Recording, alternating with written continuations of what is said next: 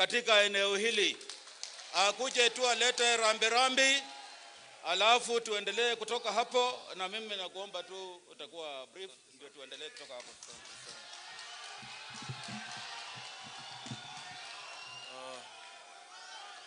Asante sana. Basi haya. Basi kanisa letu takatifu,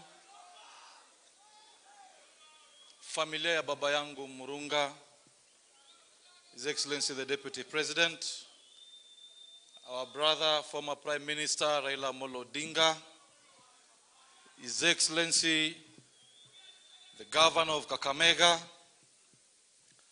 His Excellency the Governor of Bungoma, our elder brother Musalia Mudavadi, the party leader of Ford Kenya, who is also our brother, Moses Wetangula. Moses Wetangula, I'm sorry my brother. Na wale wote ambao wamekuja hapa kutusaidia kuomboleza matanga ya baba yangu, Mungu asifiwe. Assalamu alaikum. Basi vile nephew wangu hapa Washale amenena, mimi nitakuwa mfupi sana kwa maneno. Huyu ambaye amefariki ni baba yangu mimi. Na mimi nataka nichukue fursa hii kwa niaba ya wawanga wote ambao wako hapa kusema ya kwamba nachukua fursa hii kwa shukuru viongozi wote ambao wamekuja hapa na wale wote ambao wamekuja hapa kujumuika na sisi kumlaza roho ya baba yetu. Na mimi nataka niseme hivi jameni, sisi kama jamii ya wawanga tumepoteza pakubwa sana. Huyu mzee Murunga ambaye amepotea, kwangu mimi alikuwa baba yangu na alikuwa rafiki yangu sana. Na mimi nataka niseme ya kwamba kwa hii jamii ya wawanga itatuchukua tena muda mrefu sana kumpata tena mtu mwingine kama baba yangu Murunga. Murunga vile mnajua alikuwa mtu ambaye hakuwa muoga. Murunga ungemwambia hapa kuna hatari, atakwambia hapo ndio utanipata. Na vile mnajua hata mimi ukiniambia hapa kuna hatari, hapo ndio utanipata. Kwa hivyo sisi kama jamii ya wawanga tumepoteza mahali pakubwa sana. Na kifo cha baba yangu alipofariki, nyinyi vijana mtulie bana, relax. Baba yangu alipofariki, mimi nilikuwa kwa nyumba hapa, nikaambiwa ya kwamba mzee Murunga amefariki. Na mimi nikatoka hapo, nikaenda moja kwa moja mpaka pale Mochari St. Mary's. Luckily nikapata nephew wangu Washali, huyu alikuwa shafika hapo. Tukapata mwili umelazwa hapo na mzee akakuwa amefariki. Tuliketi hapo mochari kuanzia saa 3 ya usiku mpaka saa 9:30 tukitafuta njia vile mzee anaweza safirishwa aende Nairobi, kwa sababu tulikuwa tumeambiwa ya kwamba tutaambiwa nini kimemuua wakati atapelekwa kule Nairobi. Muda ile gari ambayo ilitumwa tukapata ni ambulance tu imetumwa na haina hata sanduku. Mimi nikasema hii haitawezekana, kwa sababu hata kama baba yangu mwenyewe angekuwa mzima hangekubali kufungwa na makamba na akimbizwe kwa barabara paka Nairobi. Nikasema nyinyi mungoje ifiki asubuhi tuone vile tutafanya. Asubuhi yake nikaambiwa ya kwamba Parliamentary Refugee Commission wametuma a VIP van na sanduku. Mimi nikasema kama wametuma VIP van na sanduku then that's okay. Kwenda pale nikapata hiyo yenye inaitwa VIP van, but kwangu mimi kuangalia niliona ile ilikuwa Land Cruiser tu ya polisi. Yeah. Nikasema ni sawa, kwa vile sasa mikono zetu zimekuwa fupi, wacha baba yetu atembee kwa barabara. Baba yetu ametembea kwa barabara 12 good hours kutoka hapa Western mpaka Nairobi. Na hiyo yote ikifanyika, ndugu zangu, tuko na marafiki, tuko na mandugu wenye wanajiweza. Sasa mimi nikaanza kujiuliza, kama baba yangu mjumbe ako na marafiki, ako na mandugu na colleagues wake ambao ni wabunge, anaweza tembea 12 good hours mpaka Nairobi, je, mimi tu mtu raia nitakuwa namna gani kifo ikinipata? Leo vile tuko hapa na ndugu zangu wabunge kutoka Western, kwa heshima kubwa, sisi tunawaheshimu na mmechaguliwa na hawa wananchi. Na nyinyi kila siku mnasema Luhya unity, Luhya unity, tukuje pamoja. Jameni, mara ya kwanza viongozi sisi wa Luhya, tuache kulia watu wa nje. Sisi viongozi wa Luhya tumejaibisha.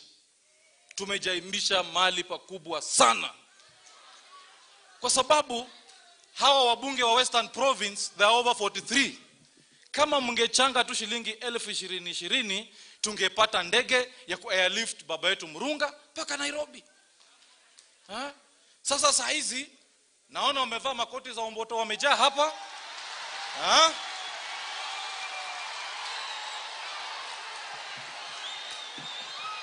Na manotes kidogo kidogo kukuja hapa sasa kuanza kutuambia, oh, he was a good man, oh, he was generous. That is hypocrisy, my good people. That is hypocrisy. Tuache hiyo.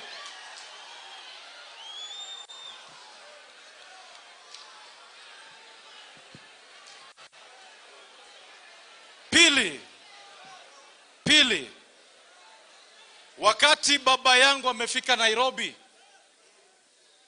tukaambiwa ya kwamba sasa tunataka tuambiwe ni nini haswa kimeua baba yetu. Mimi nikapigia wakili simu na nikapigia daktari simu.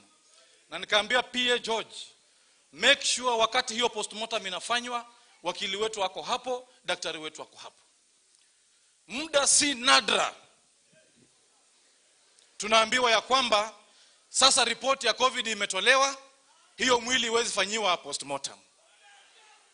Na mmesikia mama akieleza hapa, huyu mama huyu ndio mke wa mheshimiwa. Kama kweli mheshimiwa alikuwa na COVID na COVID ndio ilimuua, mbona huyu mama hajapelekwa isolation?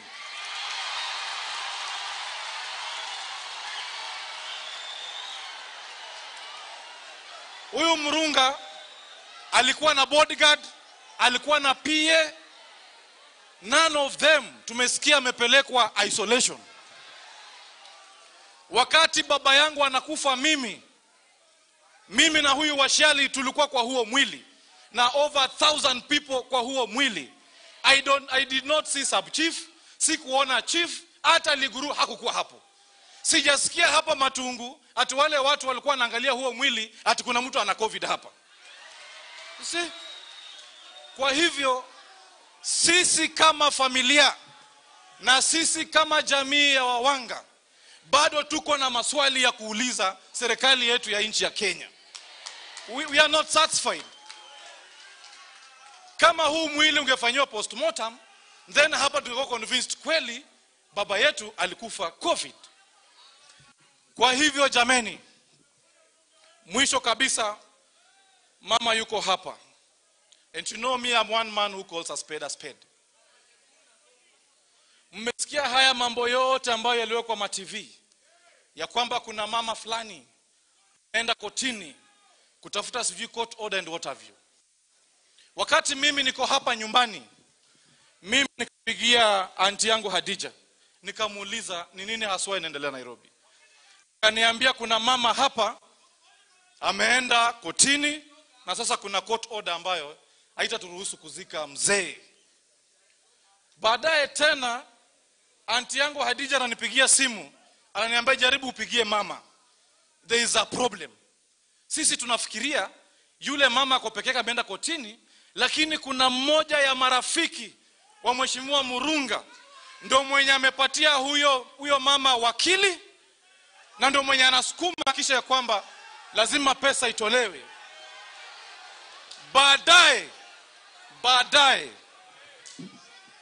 Baadaye mama ananipigia simu anasema, Mheshimiwa Khalwale ananiambia ya kwamba nipeane shilingi 1200 ndio kesi itolewe kotini.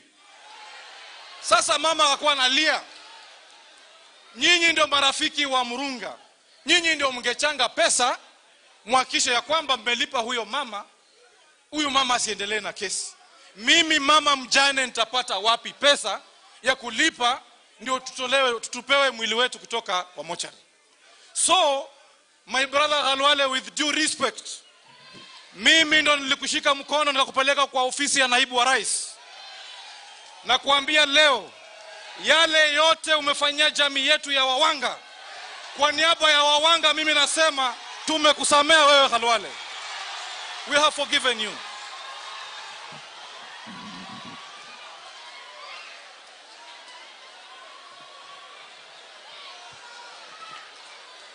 Relax. Mwisho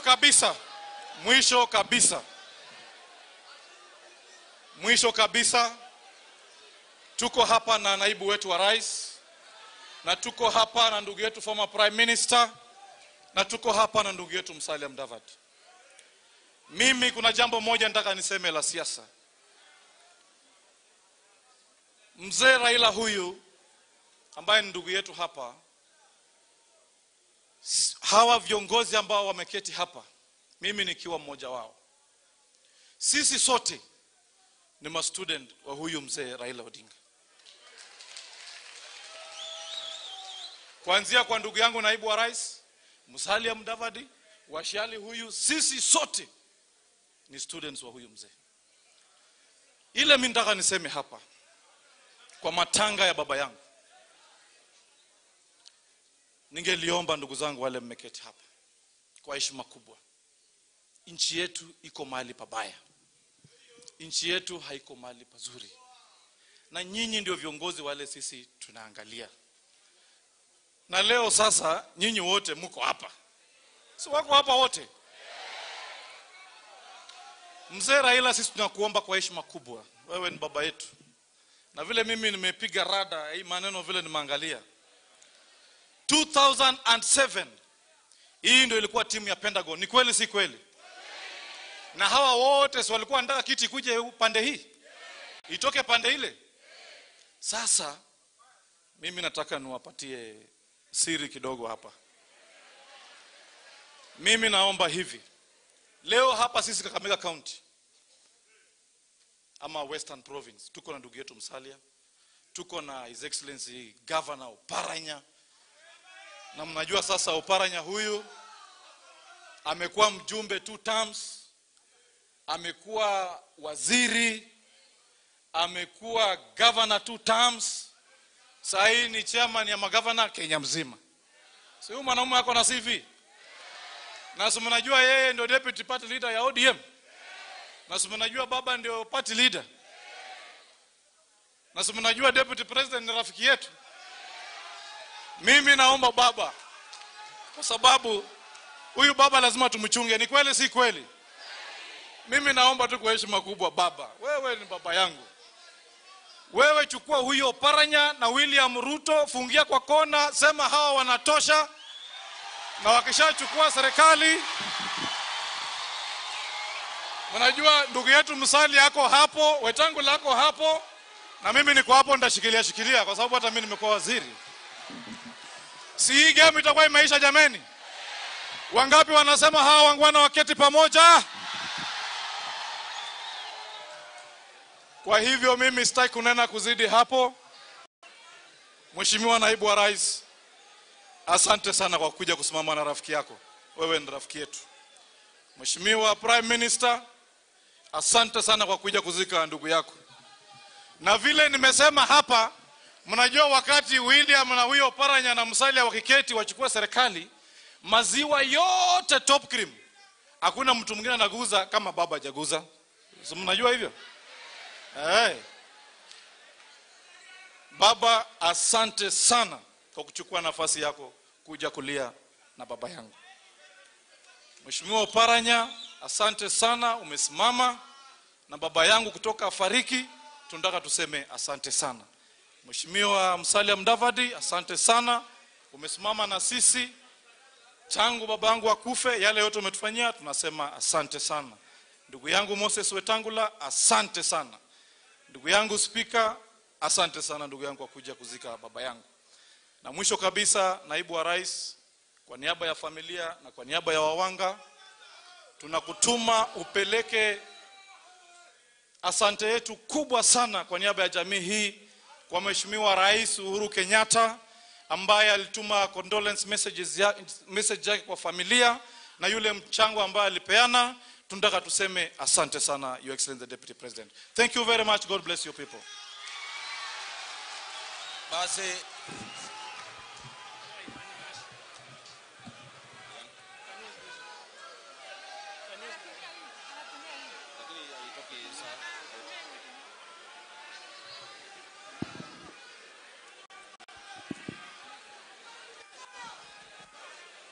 Basi haya, basi tulikubali CS aongee kidogo kwa sababu ni mmoja wa jamii. Wale watakuja kufuata baadaye wajaribu wa manage time yao ndio tuweze kuzingatia mahitaji ya Minister of Health, ndio tuende haraka. Sasa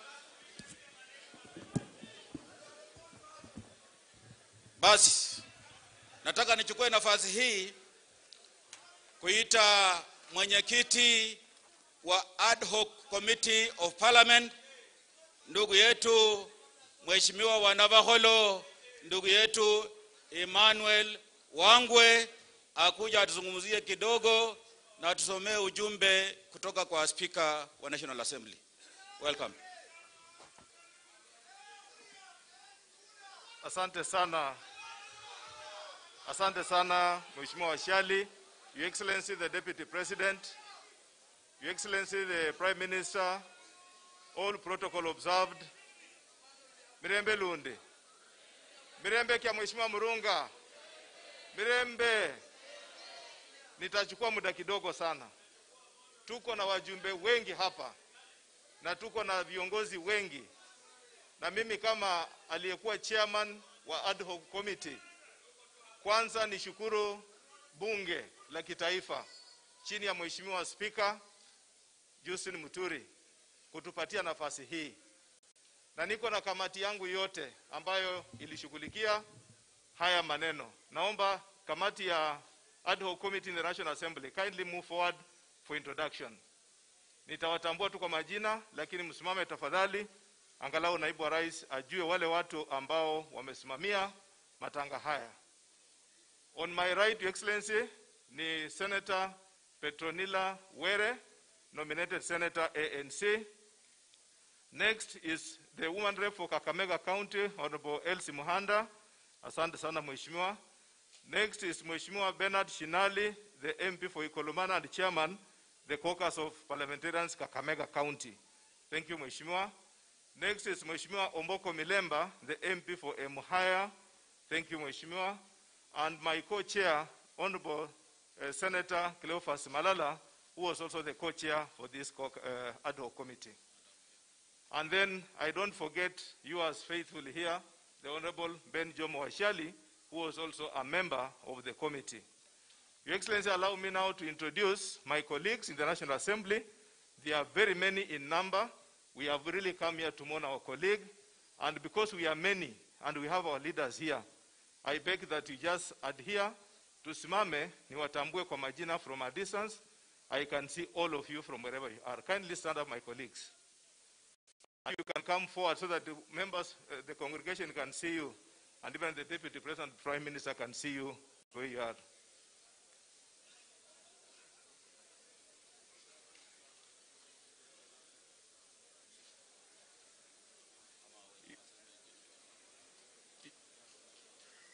Do you have another mic?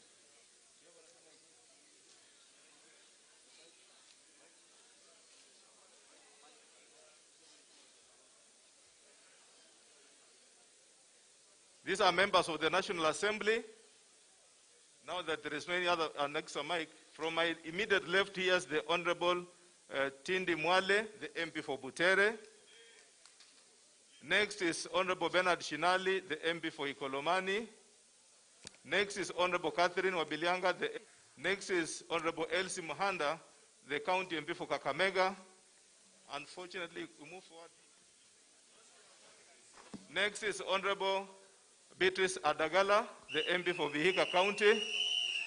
Next is Honorable Christopher Seka, the MP for Huisero. Next is Honorable Brighton Yegon, the MP for Konoin. Next is Honorable Mwambu Mabonga, the MP for Bumula. Next is Makoha Odanga, the MP for Matayos. Next is the MP, Honorable Alfred Agoi, MP for Sabatia. Next is my neighbor, Bishop Titus Hamala, the MP for Lurambi. Next is Honorable Malulu Injendi, the MP for Malava. Next is an MP and Commissioner, Honorable Momanyi Ben, the MP for Borabu. Next is Honorable Didmas Barasa, the MP for Kimilili.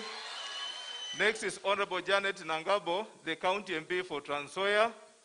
Next is Engineer Tandasa Kasim Sawa, the MP for Matuga. Next is Honorable Nyamoko, the MP from Kisi County, Nyamira County. Thank you very much. Next is Honorable Osotsi Godfrey, nominated MP for ANC. Next is Honorable Janet Sitienei, the MP for Tarbo, who is also the MP for the Deputy President. Next is Honorable Sakwa Bunyasi, the MP for Nambale. And finally, Honorable David Ochieng, the MP for Ugenya. Oh, we have two colleagues behind. We have Honorable Dr. Chris Wamalwa, the MP for Kiminini. We have Honorable Omulele, who is also my speaker, Christopher, MP for Luanda. And finally, Major Retired Honorable John Waluke, MP for Sirisia. We also have former MPs. If they are there, we all put them together. And the way they were spoken under by Mheshimiwa Rashid, we have Honorable David Were is here and others. Allow me now to proceed and just make one appreciation. Allow me, Your Excellencies, to really appreciate all of you who supported this cause. We were fully supported by you individually in terms of financial input.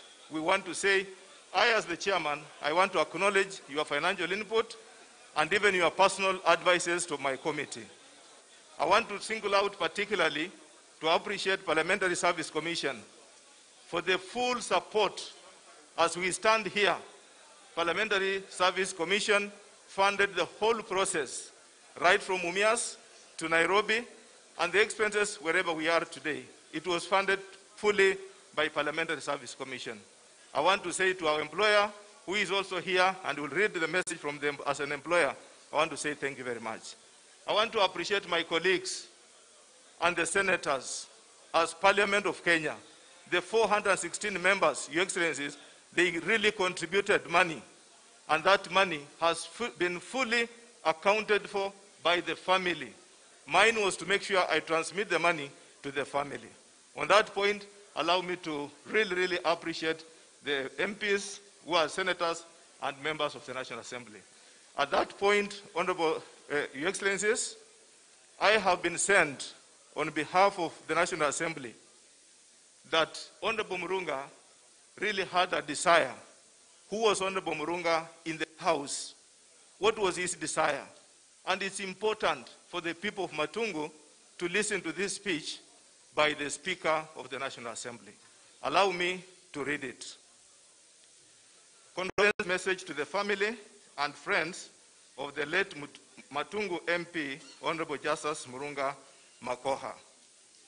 It is with great shock and profound sorrow that I received the news of the untimely demise of Honorable Justice Murunga Makoha, Member of Parliament for Matungu constituency, on the evening of Saturday, 14th November 2020.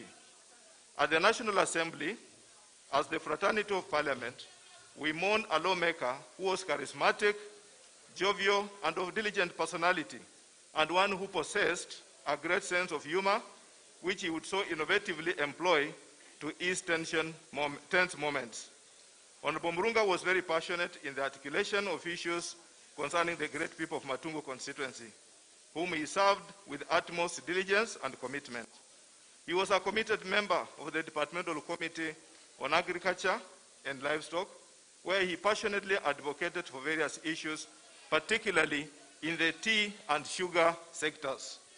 Among the issues that he so vehemently championed for are the non-payment of farmers for public sugar mills, increased cost of sugar production, lack of markets for sugar, failure to control imports and exports of sugar, and poor management of sugar companies. It is unfortunate that the cruel hand of death has grabbed him from our midst before the Sugar Bill 2019 was passed. The objective of the bill is to re-establish the Kenya Sugar Board, the Sugar Development Levy,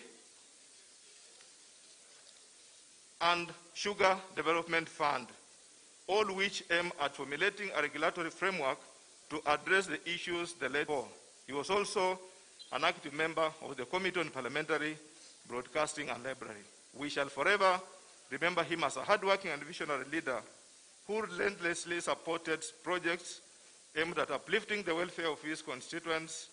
His commitment to uplift the living standards of his people was heartwarming to his constituents and the country at large. On behalf of all the members of the National Assembly, the Parliamentary Service Commission, staff of Parliament, and indeed on my own behalf, I wish to take this opportunity to honor his legacy of diligent leadership.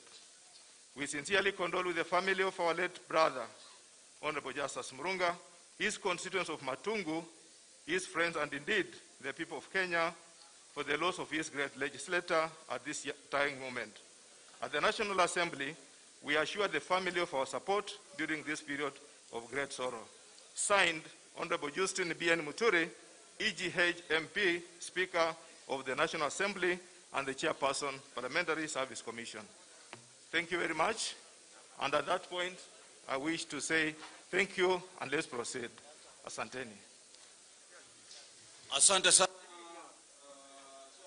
Ad hoc committee of the National Assembly.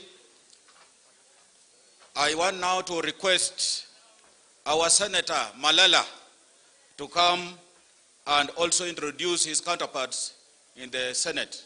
Welcome, Mheshimiwa.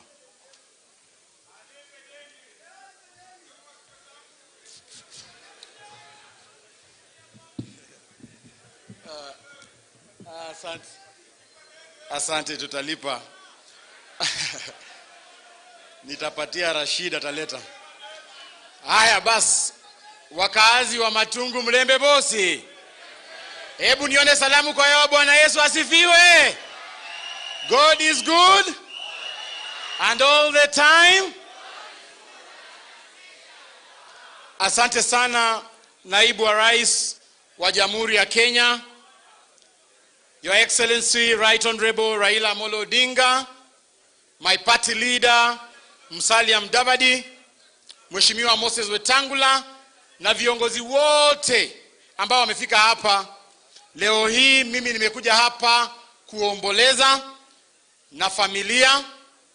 Vile Mheshimiwa Murunga aliaga, mimi nilisikia uchungu sana kwa sababu Mheshimiwa Washiali alinipigia simu usiku akaniambia kwamba tumempoteza ndugu yetu.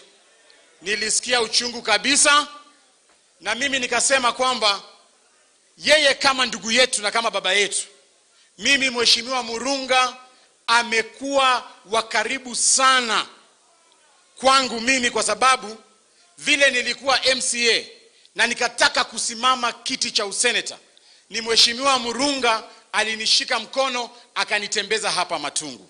So mimi kibinafsi nimepoteza rafiki wa dhati, na mimi nafurahia Mheshimiwa Murunga and I want to celebrate him kwa sababu alikuwa mtu wa msimamo.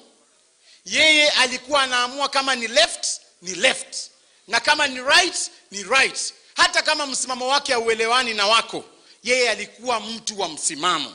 Na ndiposa leo nataka kucelebrate Mheshimiwa Murunga tukiwa hapa Mumias, na Murunga alikuwa na passion moja ambayo leo sijasikia watu wakiongea hapa. Passion ya mheshimiwa Murunga ilikuwa Mumias Sugar Company ifanye kazi. Na leo hii bahati mzuri na Mwenyezi Mungu ametuleta hapa sisi sote. Tuko katika nucleus shamba ya Mumias Sugar Company. Na viongozi wote ambao wanaweza saidia Mumias ifufuke ama isifufuke pia wako hapa na sisi leo. Mimi nataka kuomba tafadhali Naibu wa Rais William Ruto, ile zawadi unaweza saidia watu wa mkoa wa Magharibi, kwa sababu tumehangaika sana kama factory yetu haifanyi kazi. Rais, mimi ningependa kukuomba, you are the Deputy President of the Republic of Kenya. As much as you are a hustler, najua wewe ni mdosi pia. Tafadhali, solution before 2022. Najua kuna aspiration na watu wengi wanataka kuwa marais wa Jamhuri ya Kenya. Kama watu wa mkoa wa Magharibi, the scorecard that we shall use, mkuje tufufulia Mumias, ndio tujue tutapigia nani kura 2022. Kwa sababu sisi hatuwezi endelea kuumia tukipiga kura miaka 5 inaisha, ingine inaisha. Msimamo wa pili ambao mheshimiwa Murunga alikuwa nao ni kwa chama chake cha ANC. Kila wakati alikuwa ananiona na yumba, alikuwa ananipigia simu, ananisomea kabisa. Na mimi nashukuru yeye aliniweka laini. Mumeona siku hizi niko kwa laini hapo nyuma ya msali, anatembea. Na mimi nataka kuchukua fursa hii niwaambie watu wa mkoa wa Magharibi ya kwamba mimi kibinafsi nilikuwa tu MCA. Mkanipatia nyadhifa nikawa senator wenyu. Lakini vile nilifika katika bunge la Senate, mimi nilipewa nafasi na huyu baba anaitwa Raila Odinga, nikawa deputy minority leader. Nataka kuchukua fursa hii kwa heshima baba kusema kwamba mimi nashukuru sana na nitazidi kukutumikia kama deputy minority leader katika Senate. Tukifika kwa upande wa siasa, nashukuru naibu wa rais Raila Odinga na Musalia Mudavadi na mheshimiwa Uhuru Kenyatta kuweka Kenya pamoja. Sasa hivi kama haingekuwa ile handshake, Kenya ingekuwa imekatika katikati, lakini wameweka Kenya pamoja. Sasa hivi tunatulia. Ni mambo ya kelele kidogo tu na different ideological differences, lakini mambo ya amani tuko nayo. Na mimi nashukuru haswa na President Uhuru Kenyatta na Deputy President wa chama cha Jubilee.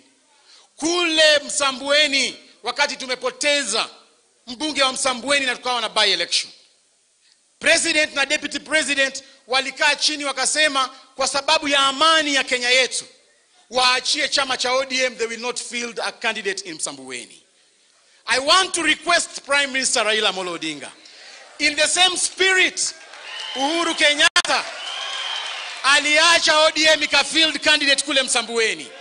Leo tukiwa hapa Matungu, ningependa kuomba kwa niaba ya ANC ya kwamba kiti cha Matungu kiachiwe chama cha ANC.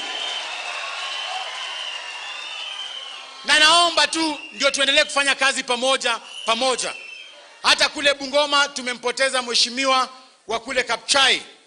Mimi kama ANC, I will discourage hata ANC kufield candidate kule Bungoma. Tutaachia Weta yeye achukue hiyo aende naye.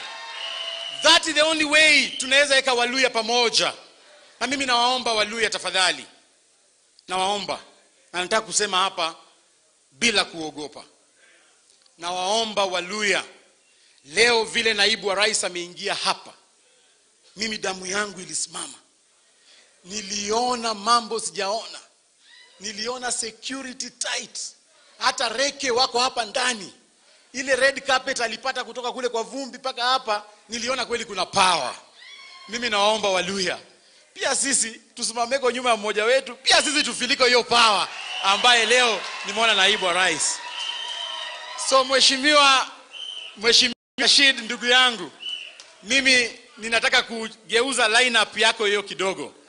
Lineup yako ilikuwa mzuri, lakini naona tunaweza pigwa bao.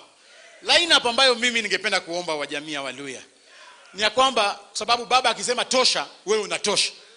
Sababu sisi tumesimama na Mheshimiwa Raila sana. Na niko sure kwa ndani ya roho yake anatupenda sana.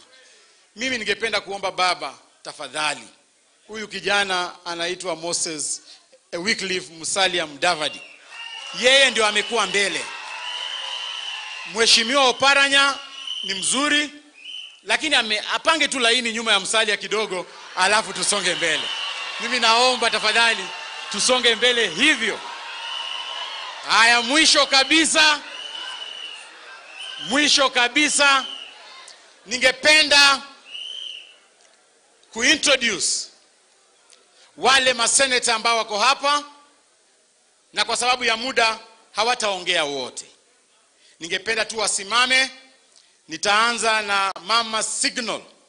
Ako hapa Mama Naomi Shionga, nominated senator kwa chama cha ODM. Tuko na Mama Petronila ambaye ni nominated senator kwa chama cha ANC. Tuko pia na Mheshimiwa Moses Wetangula, ataongea baadaye, lakini yeye ni senator wa Bungoma. Mheshimiwa Moses Wetangula, wanasema mundu, si ndio? Na ni baba yetu pia hapa. Tuko na Senator George Khaniri ambaye ako hapa, na yeye sio senator tu, yeye pia ni commissioner kwa bunge kule, na yeye ndio amefacilitate hii mambo yote ambayo iko hapa.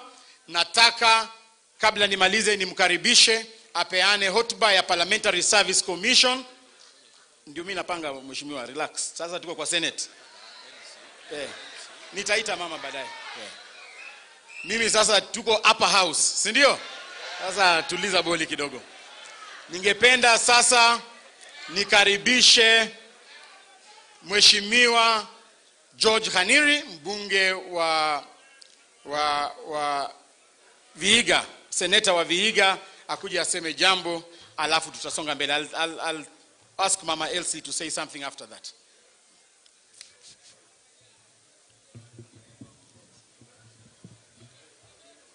Viongozi wetu akiwemo makamu wa rais, Right Honorable Raila Odinga, my party leader Musalia Mudavadi, my speaker Lusaka, and my brother Moses Wetangula, na viongozi wengine wote, jamii, mama mjane, na wote vandu vi matungu mirembe. Vandu vi matungu mirembe. Nimesimamishwa kama muajiri wa ndugu yangu marehemu Justice Murunga. Kwa hivyo nitatoa rambirambi hizo kama muajiri, lakini kwa sababu niko hapa na mimi ni senator wa Vihiga, lazima nilete rambirambi za watu wa Vihiga. Nimba na rambirambi za watu wa Vihiga mambe ni ngosi. My people, I have come here with a heavy heart to mourn not just a brother, not just a member of my party, but a friend. On my own behalf, and on behalf of the people of Vihiga, I want to say to the people of Matungu and the family of our departed friend, poleni. Tunajua machungu ambayo mnapitia, lakini tuna imani ya kwamba Mwenyezi Mungu atawafariji.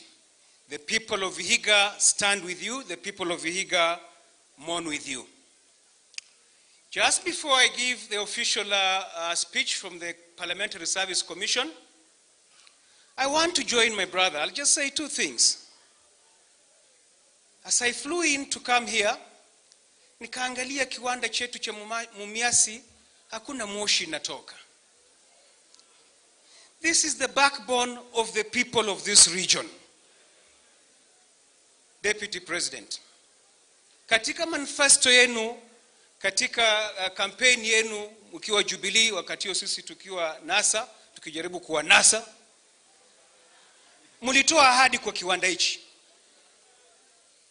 Waswahili wanasema ahadi ni nini? Wandu banja, ahadi ni nini? Na dawa ya deni ni nini?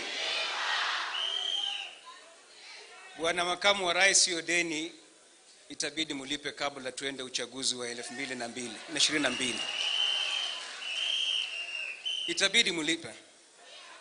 Because this is the backbone of our economy in this region. Mumbiasi kififia, uchumi wetu umefifia. Sawa sawa? Na makuba kakileo ya khabola kena kana nyambole mulweru. Ninze mulweru, mwala ninze mulweru. Numbe numwikhale nukundu ko hola lweru. Kukhureba abola shinu bola namangana mba ahanavza pole tsia bandu babihiga. Kwambeza umwikhale nayo na khureba yumbora namangana mba. Makuba kakileo ya khabola yaka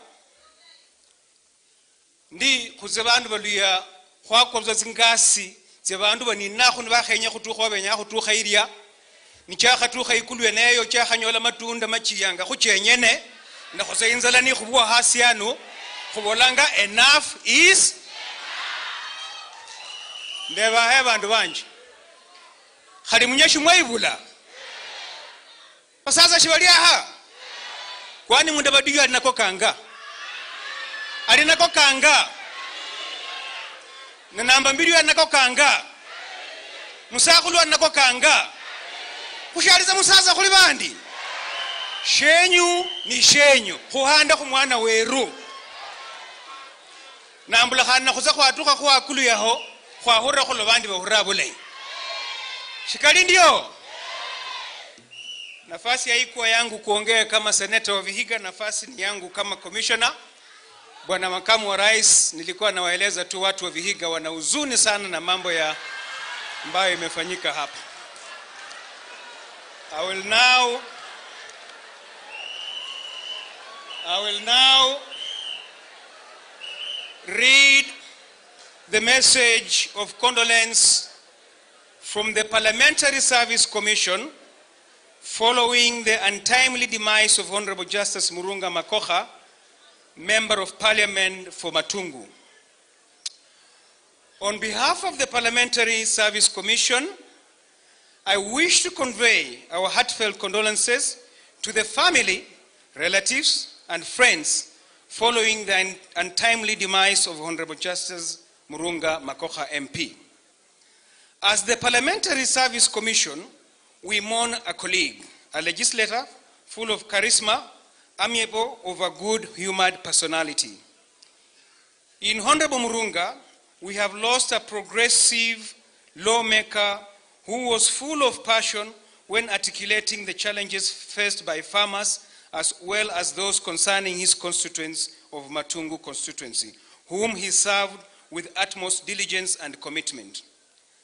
As a commission, we are deeply saddened by his death, and in accordance with the prevailing policy, we have provided several facilities and services to ensure we give our departed colleague a befitting send-off.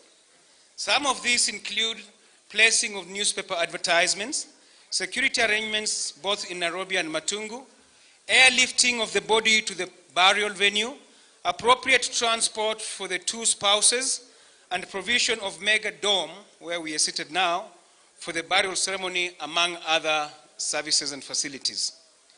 The Commission has noted with gratitude the cooperation of the family throughout the planning of the send-off of our dear brother.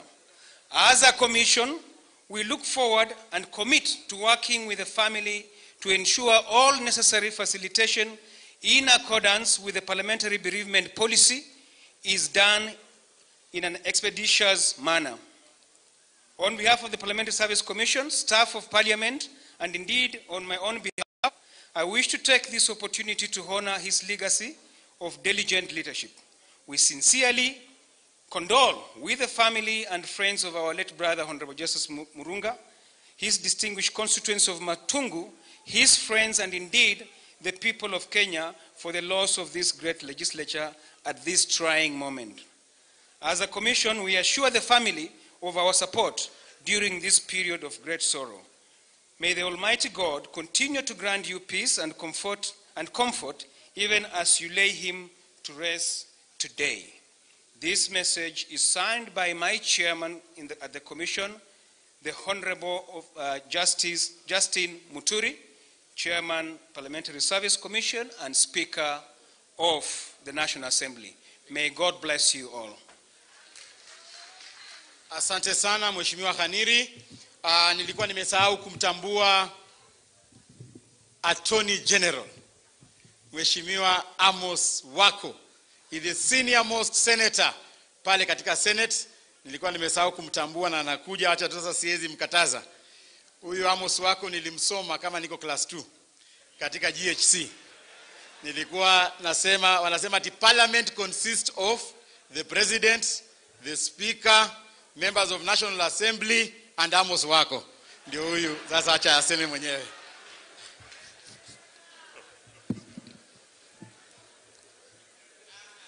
Wajane, watoto wa Honorable Justice MP wa hapa, Mr. Deputy President William Samoei Ruto, ambaye mimi ni headman wake huko Karen, Wycliffe Musalia Mudavadi, former Vice President, former Deputy Prime Minister, leader of ANC, Honorable Wetangula Masika Wycliffe, leader of Ford Kenya and of minority in Parliament. Please recognize me. I'm here. And I have in your eye, Lusaka.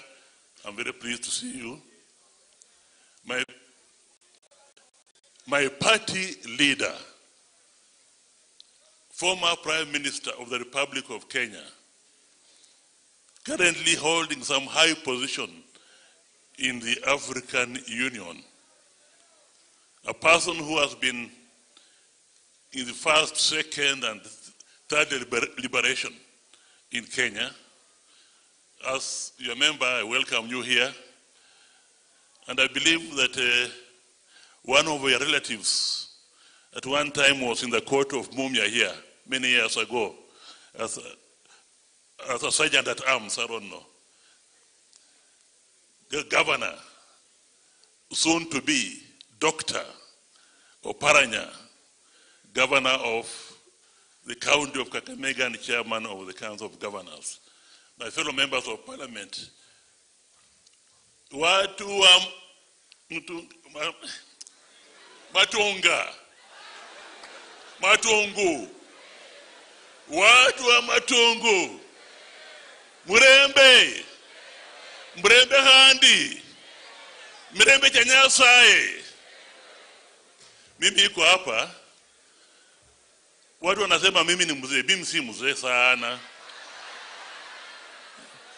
Ati walikuwa kwa form 2 when I was already Attorney General. Lakini naonekana namna hiyo. Sionekana namna hiyo. At the time I came in, watu walikuwa wanazungumza maneno ya wivo tear gas. We were something. And then mwingine akasema kwamba lazima kwa hawa watu kutoka, lazima ng'ombe 42 sifanye nini? Sifike hapa, isn't it? Huko kwetu Buhayo, ng'ombe 3 inatosha. Lakini hapa ni 42. Na niliona hapa, nikasema kwamba wanatosha. Ng'ombe 42. I did not know the Mheshimiwa who has passed on very well, I must admit, because mimi ni Senate na yeye ni National Assembly.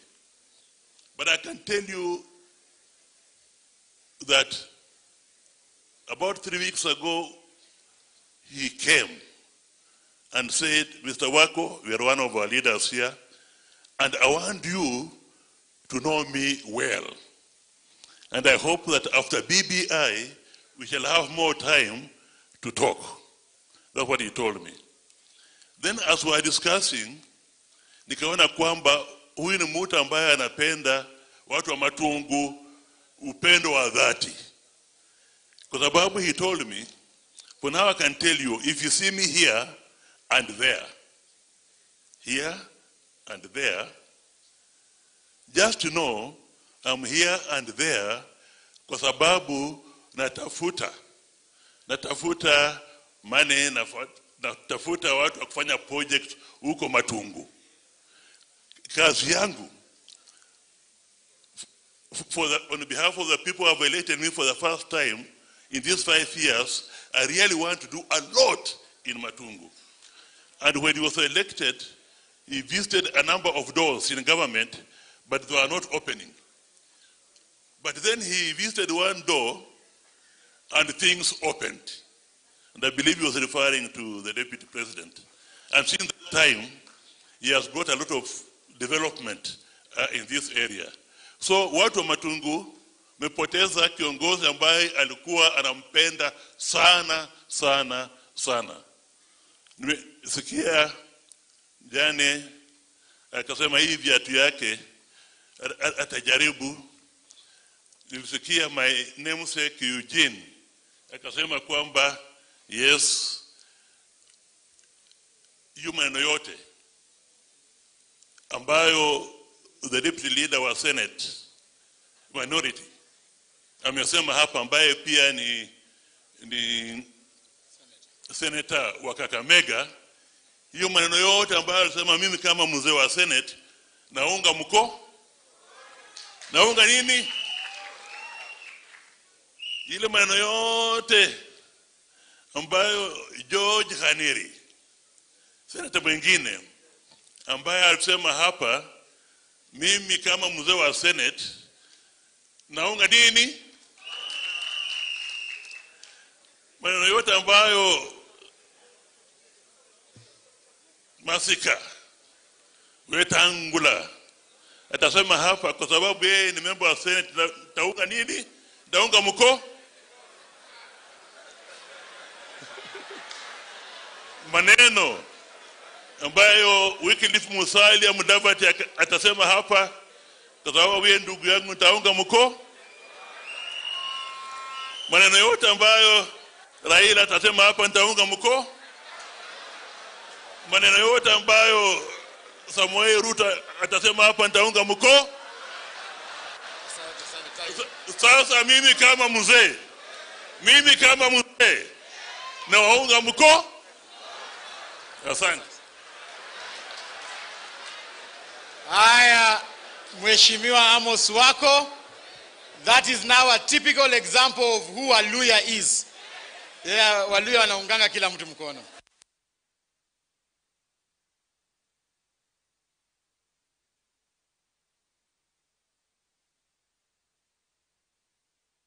Hapa kwa county na tutaki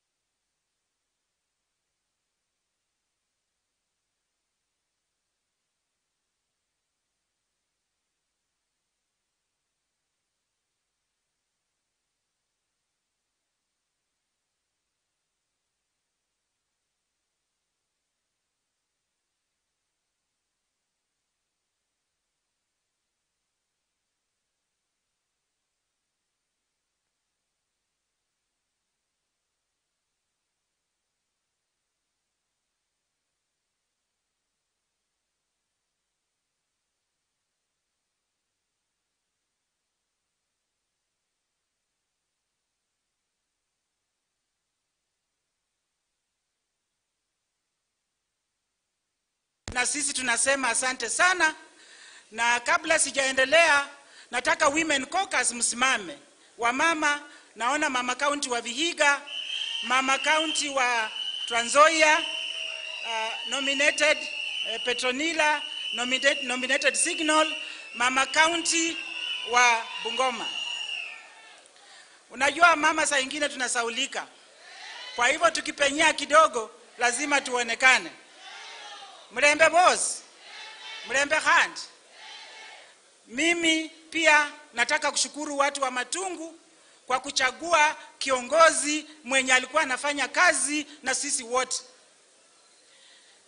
Kwa National Assembly tuko na wabunge 12 na wananiheshimu kama mama, na yeye pia alikuwa ananiheshimu sana. Na mimi naomba watu wa Matungu mchague kiongozi mwenye atakuwa kama huyu Mheshimiwa Murunga. Lakini ile kitu ilinishangaza, Jumapili kama mwili wa Murunga inaenda Nairobi, kulikuwa na wale kwa WhatsApp washaweka picha wanataka kwa MP. Shame on you. Shame on you. Sisi tunasema hivi, tungoje mheshimiwa alazwe mahali pake pema peponi. Parliament itatangaza, na ikimaliza kutangaza basi wenye wanataka watagombania kiti, ama namna gani? Na mimi kama mama nikimalizia nataka kusema ya kwamba watuombee huku Western. Kila breaking news inatoka Kakamega. Kila breaking news inatoka Bungoma na Trans Nzoia, the whole of Western. Breaking news ilikuwa MP ameenda. Ingine jana tena tumepoteza MP mwingine. Another breaking news, tukapoteza watu wetu wengi kwa COVID. Tulipoteza chief of staff kwa ofisi ya governor, tukapoteza tena madaktari wengi sana. Kwa hivyo mtuweke kwa maombi. Na nikimalizia nataka kuambia wale wajane. Tuko na wajane wawili, tuko na Christabel na tuko na Grace, na nafikiri hakuonekana hapa kwa maana alikuwa anashughulikia mwili. Yeye ndiye alikuwa na mwili ikitoka Lugari, na sasa wako kwa Boma. Mimi nataka kuambia ya kwamba ile jembe wote mlikuwa mmelima sasa hakuna. Sasa ile iko, mshikane pamoja. Watoto wa marehemu wasome, ndio utapata hata senator atatoka pale, utapata mbunge atatoka pale. Kwa hivyo mshikane kabisa, na mimi namshukuru kwa maana kwa komiti mlikiwa sawa. Na pia mimi nataka mjue ya kwamba sisi wabunge, pia wabunge wote wa Kenya walidonate over 4 million shillings kwa hii matanga. Tusikae tu kama sisi hatufanyi kitu. Na hiyo pesa iko kwa wajane watapewa tukimaliza matanga. Asanteni sana, Mungu aweke mbunge mahali pema peponi. Asante. Mmesikia kwamba wabunge wote wa Senate na National Assembly wamechanga karibu milioni 4. Sio pesa ya kutayarisha matanga, bali ni sadaka tu ambaye tutapeana baada ya matanga. Sasa Rashid, mambo ya omboto nini, ujue tumejipanga. Tuko sawa. Ajue. Na mumeona ile Parliamentary Service Commission, ile maneno ambayo imefanya na ile budgets ambazo zimetumia hapa. Mheshimiwa Khaniri amesoma, na nikifikiri watu wote ambao walidhania wabunge hawajafanya kitu wamesikia. Kwa hiyo hotuba ya Mheshimiwa Khaniri ni vile tu alisoma kwa Kizungu. Sasa sijui kama kila mtu alisikia. Haya, ningependa sasa, kwa sababu nimeambiwa naibu wa rais anatoka na anaenda mahali pengine, nataka program iende haraka, na ningependa kumuita gavana wa kaunti ya Bungoma Bwana Wangamati akuje, alafu ndio tuende kwa speaker wa Senate tafadhali. Please, kwa sababu ya muda. Yeah? Okay, nimeambiwa kwamba ni governor ndio inafaa ite governor. Hii magavana mna maneno sana. Na sasa mwananchi wa kawaida kikuita utaenda kweli? Sasa kwa sababu protocol yenu ya governor imesema kwamba mimi ni karibisha yeye, lakini ningependa kabla nitoke nitambue, nilikuwa nataka kumtambua special way, nitambue speaker wa bunge la Senate Bwana Ken Lusaka ako na sisi hapa, na I pledge my loyalty. Nikifika kwa bunge usinipige viboko useme kwamba nilisahau kukutambua. So ningependa kuchukua fursa hii kwa mara nyingine kuwashukuru nyinyi wote kusaidia matanga haya na kumon Mheshimiwa Murunga na Mheshimiwa Governor. Mambo ya BBI tumekuachia ukuje utuambie, tusome tusikie, utuambie mwelekeo ni nini. Lakini sisi kama chama cha ANC tulikubaliana ya kwamba tumesoma yale marekebisho ambayo yamekuwa published na sasa hivi tunaunga BBI mkono. Ni afadhali tuwe na msimamo, na msimamo wetu ni kwamba tunaunga BBI mkono. So I want to challenge rafiki yangu Hasla pia leo, make a decision. Utuambie kama unaunga ama unapinga. Kizungu no, tafadhali leo tafadhali tupatie mwelekeo. Hatutaki tukue katikati, tunataka tupatiane clear direction as to whether mnaunga mkono ama mnapinga. Thank you Governor Wycliffe Ambetsa Oparanya. Karibu kabisa.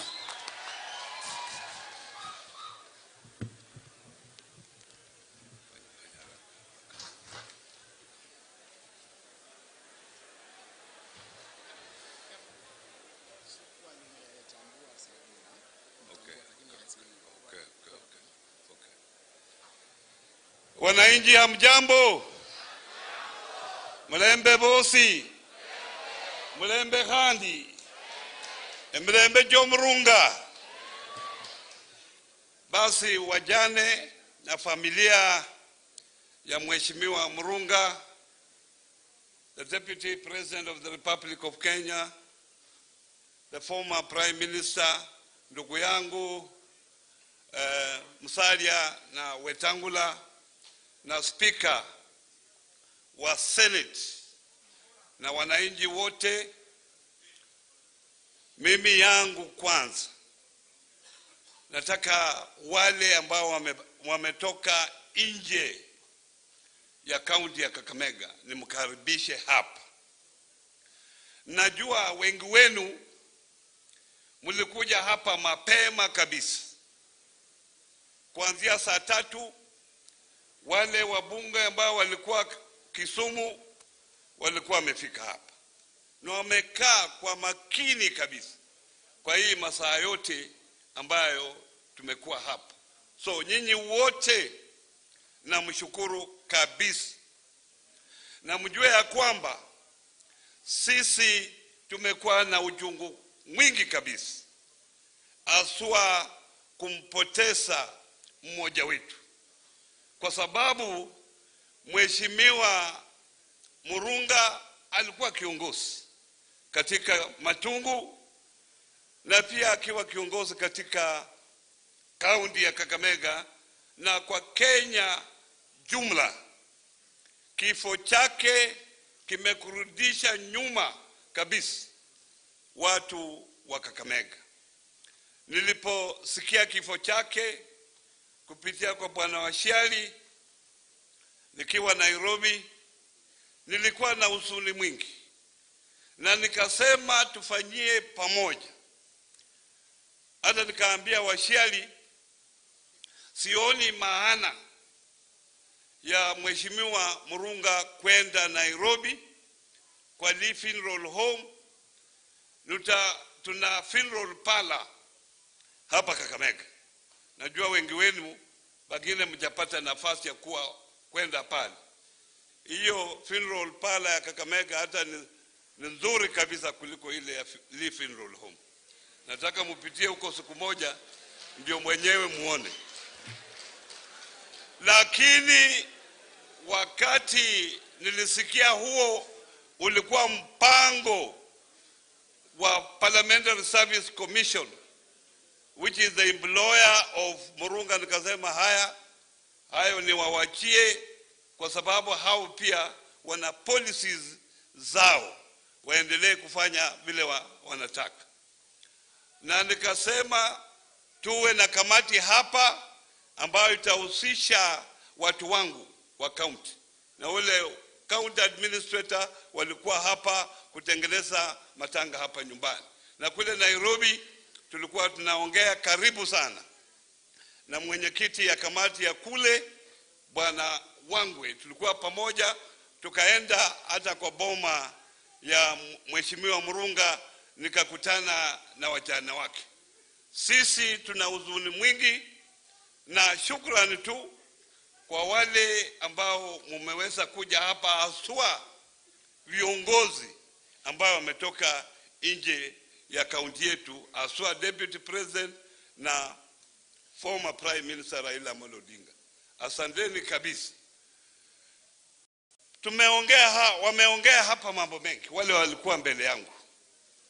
Mambo mengi waliongea mazuri, lakini kitu ya muhimu ni ile kazi Bwana Murunga alifanya. Mnaona mwisho yake akiugua, lakini alikuwa anaongea mambo ya maendeleo. Alikuwa anaongea mambo ya TTC, mambo ya medical school, mambo ya Kibabii University mpaka mwisho. Kwa sababu ukiwa kiongozi hakuna mambo yote ambayo unaweza kufanyia watu, ni maendeleo, kubadilisha maisha yao. Ni Murunga alikuwa mstari wa mbele kwa mambo haya. Ndio kwa sababu nilisema hapa awali, tumepoteza kiongozi ambaye alikuwa karibu kabisa na watu wake hapa Matungu na wale watu wa Kakamega. Ningeomba tu Mwenyezi Mungu amweke mahali pema peponi. Hiyo ndio njia ya kila mtu. Sisi zote hiyo ndio njia yetu, siku ndio hatujui. Lakini ningeomba tu Mungu amweke mahali pema peponi mpaka siku ile wanasema ukienda huko naweza kukutana. Sijui nani alienda huko akarudi na akasema walikutana. Lakini ndio wanasema Wakristo wako hapa. Bas, nina jambo moja ambaye nataka niseme hapa. Aswa lile jambo la Mumias. Vile mnajua mimi nilikuwa co-chair wa ile task force ya mambo ya sukari. Na hiyo task force tulikaa mikutano 64 na tukatoa report tukapeleka kwa serikali. Na serikali ikasema itatekeleza yale mapendekezo ambayo tulikuwa tumeweka katika hiyo report. Na wacha niseme hapa, serikali imeenda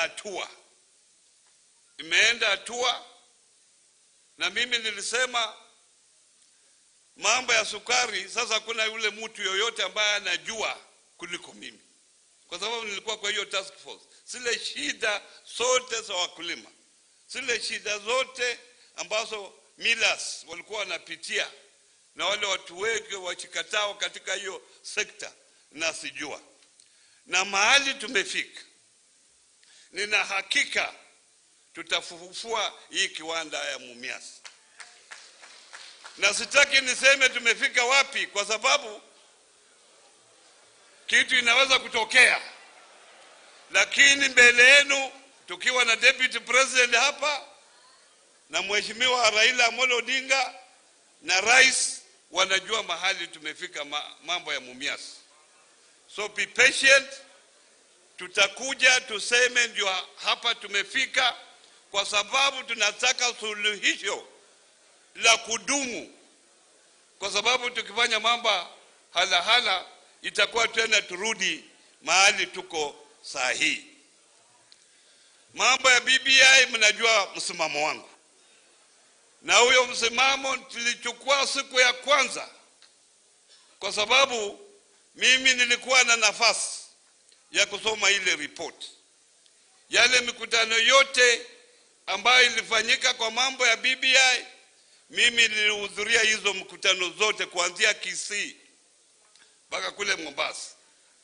Na nimechukua hiyo msimamo.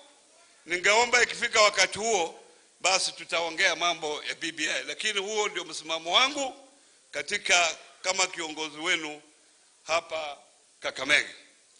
Ningetaka tu, kwa sababu Senate ni ndugu yetu ako hapa, afanye tu jambo kwa sababu yuko hapa.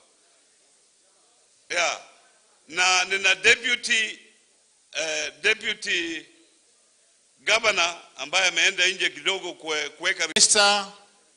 Kiongozi wa ANC, Senator wa Bungoma, Speaker wa Senate, na wabunge wote na wana Matungu, Bwana asifiwe. God is good and all the time. Pia nimekuja hapa kama governor wa jimbo la Bungoma kutoa pole zangu kwa familia ya Mheshimiwa Murunga. Pia mimi nilikuwa nimemjua vizuri sana, na pia sisi wakazi wa Bungoma tulikuwa tunajua yeye pia ni resident wetu huko Bungoma. Na nimekuja hapa pia kusema kuwa Mheshimiwa Murunga was one of the most focused leaders or members of parliament that you have had in this region. Na mimi kwa niaba yangu, kwa niaba ya familia yangu, kwa niaba ya Bungoma County, kwa niaba ya serikali yangu, nimekuja hapa kutoa pole zangu. La pili, pia nataka kushukuru wake Grace na Grisabel. Nilikuwa nimeketi hapo chini, Mheshimiwa Deputy President, nikiongea na Senator Malala, kwa sababu hawa wake when I was listening to the kids speak, walisimama na Mheshimiwa Murunga wakati hakuwa na chochote. Lazima tuwapongeze kwa sababu walisimama na yeye when he was not yet even a member of parliament. Juzi tumekuwa hapa matanga na mambo ilikuwa mengine hapa. La tatu na la mwisho, nimeona tukiongea maneno ya uongozi katika Western Kenya. Na mimi nataka kusema without any fear of contradiction that hakuna mtu atakuachia uongozi. Leaders emerge in this country. Hawa wanaume, ukiona Raila Amolo Odinga, he emerged. Nobody in Nyanza sat akasema Raila Amolo Odinga aende mbele akuwe kiongozi ya Nyanza. Yeye alipigana vita zake, akapigana na kina Anyang' Nyong'o, akapigana na kina Orengo, and then he emerged as a leader in that region. Mheshimiwa William Samoei Ruto, he emerged. Hata alienda against the late President Moi. Aliangusha wanaume huko Rift Valley. And he emerged. Hata hapa Western, wacha tuseme ukweli. Wacha tuseme ukweli. A leader must emerge. Mambo ya kusema ati kwani siku hizi atuchukue Musalia, uchukue Oparanya, atuwae pamoja wakae, atuwaamue. Watu wanatafuta msichana mmoja wanaweza kaa pamoja akaamua.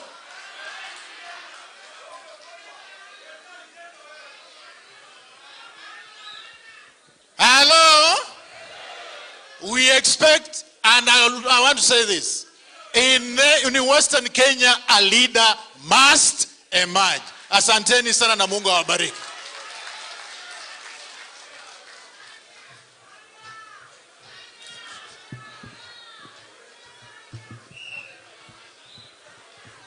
Asante Bwana Wangamati.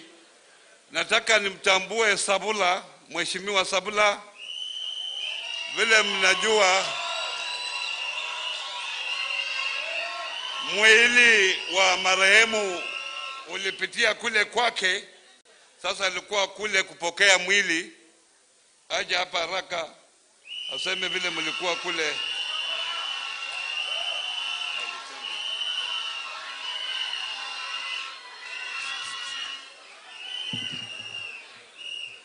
Asante sana Mheshimiwa Gavana Oparanya. I'll not go to protocols. Viongozi wote na marafiki wa Mheshimiwa Murunga, Bwana asifiwe nyote. Bwana asifiwe nyote. Mimi leo nimeamka saa 11 asubuhi kumkaribisha mwili wa Mheshimiwa Murunga kule Lugari. Na unajua kimila ya Waluya, Mheshimiwa Murunga alikuwa amekataa kuja huku. Ndege ile imebeba Murunga kutoka Wilson Airport ikakosa coordinates, ikapotea, ikaingia Lugari Forest ndani. Mwili ikaland Lugari Forest. For 2 hours imekuwa Lugari Forest ndani, tukapatiana new coordinates za Savala Primary School, ndio pilot akaland safely pale. Tumekaribisha mwili, tukoomba na watu wa Lugari, nimelete mwili uko hapa. Ule mama mkubwa wa Lugari tukaongea naye, tukamwambia kubali Bwana azikwe Matungu kwa sababu tupatie familia Washitete heshima. Nimefanya vizuri. Na kama tumepatia familia Washitete heshima, watu wa Matungu, naomba kwa roho safi, Safaricom ikilia saa hii simu ya Murunga inasema mteja uliompigia hata patikana tena. Mimi naomba watu wa Matungu, hiki kiti cha Murunga kilikuwa cha chama cha ANC. Kwa niaba ya Murunga, tupatie chama cha ANC hii kiti, amalizie muda wake. Wangapi wanakubali kupatia Murunga salamu ya mwisho? Kwa hivyo mimi sitakuwa na mengi. Murunga alijaribu siasa kule Lugari, alisimama kiti cha ukansela 2007, akaangushwa na MCA Makapila, tumetembea naye yuko hapa, lakini akarudi nyumbani. Vile alirudi nyumbani akafaidika, watu wa Matungu wakampatia kiti. Wale viongozi national mko hapa, gavana yuko hapa Paranya na kuheshimu, Moses Wetangula yuko hapa na kuheshimu, Lusaka na kuheshimu, Mudavadi yuko hapa na kuheshimu, Deputy President yuko hapa na kuheshimu, Raila Amolo Odinga na handshake yako na Uhuru na kuheshimu. Nyinyi mturudishie Mumias Sugar ili Murunga akiamuka kwa kaburi akienda mbinguni apate Mumias Sugar inawaka. Asanteni na Mungu awabariki.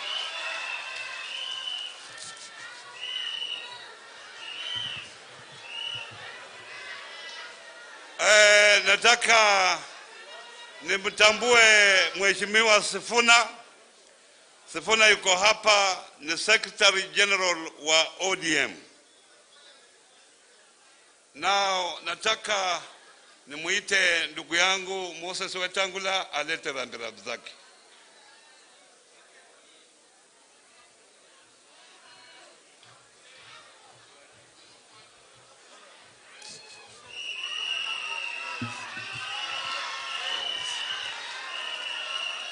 Bandu befwe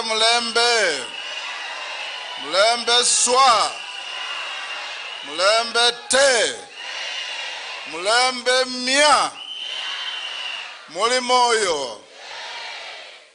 Tunasimama hapa mbele yenu, itikadi zote zikizingatiwa, nikitambua Deputy President, Prime Minister, ndugu yangu Musalia, Speaker, my colleagues senators na viongozi wote ambao mko hapa.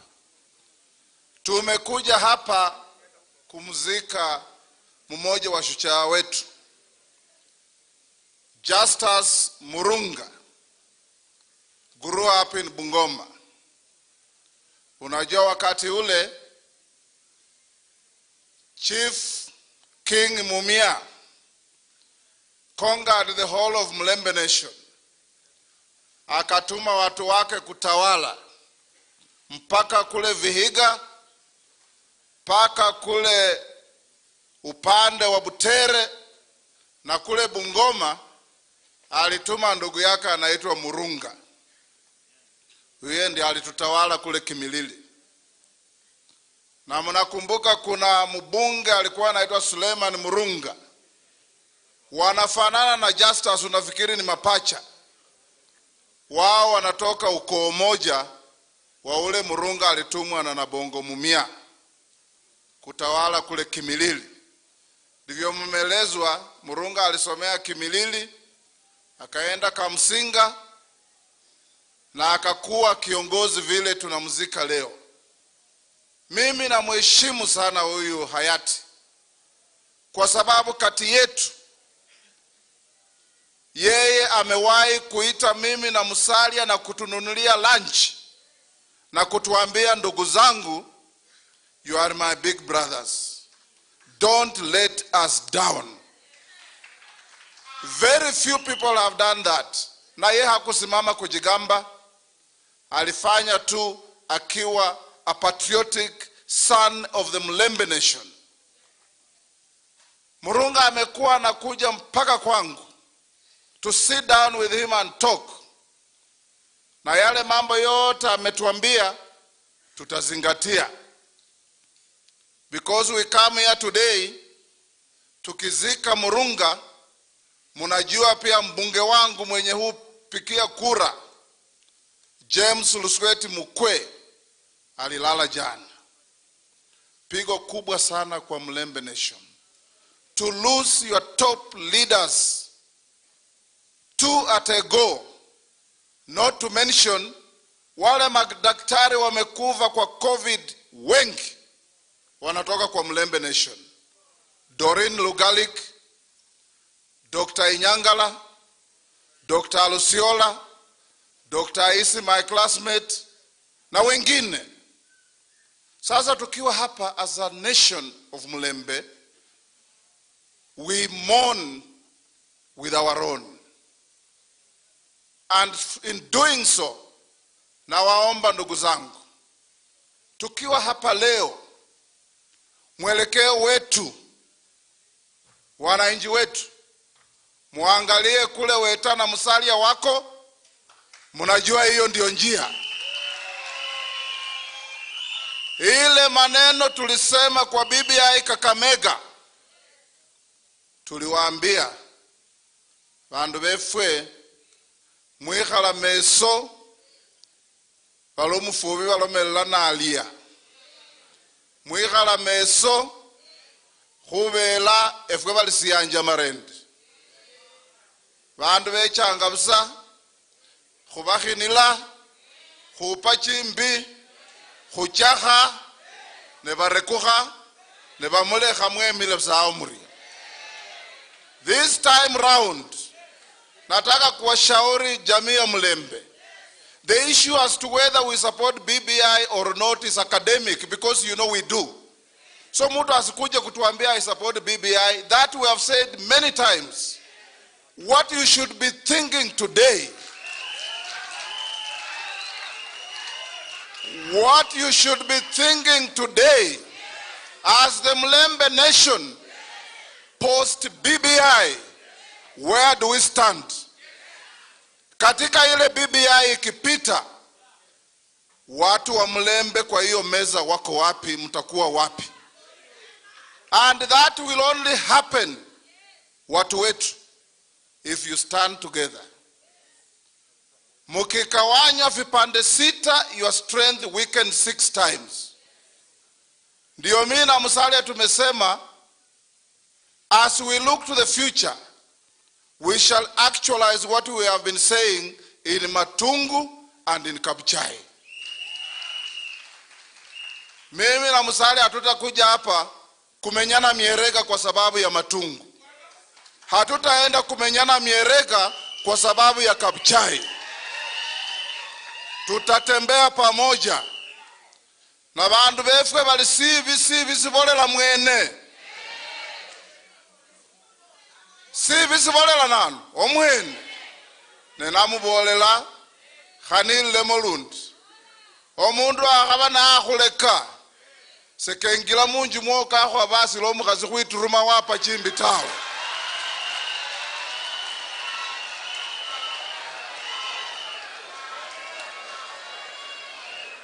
Akhabane wikhwese lasi ne wiyamba lwe khunungo. Leo tunamuzika shujaa Murunga. We want to live by his ideals. Ndugu yangu Deputy President, you are a very frequent visitor to this region. Sisi kama viongozi wa area hii, ukiangalia factory yetu ya Mumias imekufa. Nzoia iko mahututi. Ukiangalia Malaba Malakisi ilikufa.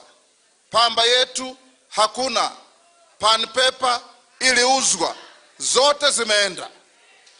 Tafadhali, in the final years of your government, you have one budget to go. Please put some money to revive Mumias to save the economy of our people. Please put some money in Nzoia to save the economy of our people. And we have said, and I want to repeat as I go to sit down, hawa viongozi hao naona hawatakubali kuleta mtu mwenye hatujui hata akiwa na mali namna gani. Hata anakuja kulisi Nzoia Sugar Company. Hata anakuja kulisi Mumias. We want to define the interests of the people of this region. Agriculture is 100% devolved. Hand over Mumias to Kakamega County. Let them look for a strategic investor. Hand over Nzoia to Bungoma County. We shall get a strategic investor. But to bring us mysterious tycoons,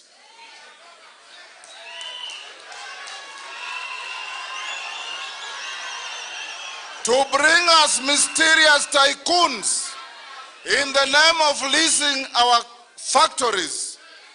Kwani wandu wefu mundu na alise a factory for 25 years. Isn't that a sale? 25 years, who will be here among us? Wengi tutakuwa tumeenda. So khumali laone khubola khuli bandu befwe enda ya mulembe mwikhale meso. Bandu befwe enda ya mulembe mulolelele bweni. Bandu befwe enda ya mulembe mulolelele nyuma. Bandu befwe enda ya mulembe mumanye muli sikhumola sikhuluma. Muriyo muno.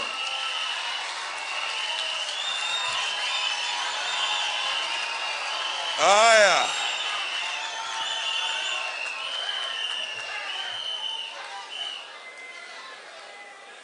I should request Deputy President wants to go somewhere before he goes back to Nairobi. So I will request those remaining, if you can be to the point. Mheshimiwa Musalia Mudavadi, karibu.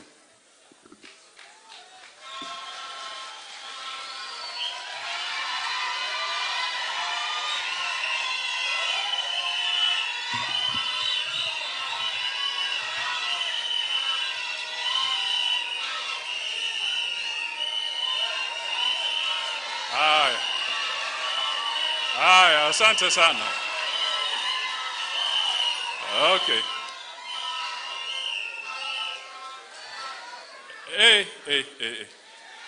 Kuna mambo hapa Matungu leo.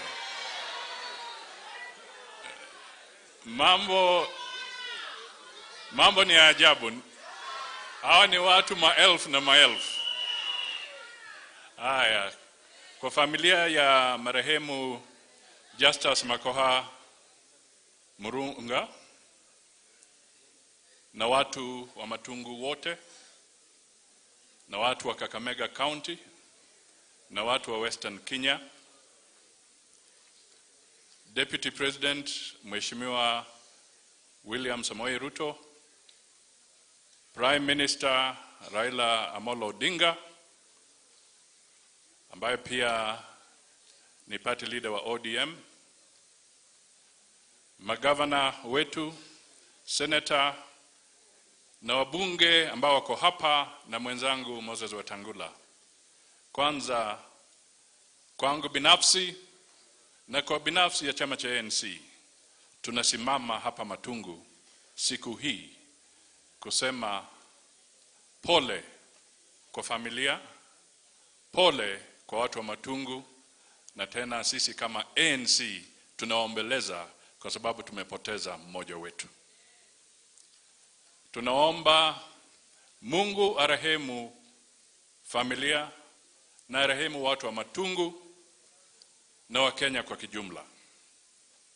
Hii ni pigo kubwa Na wale wote wamezungumzia kuhusu Justus wamesema vile walimjua.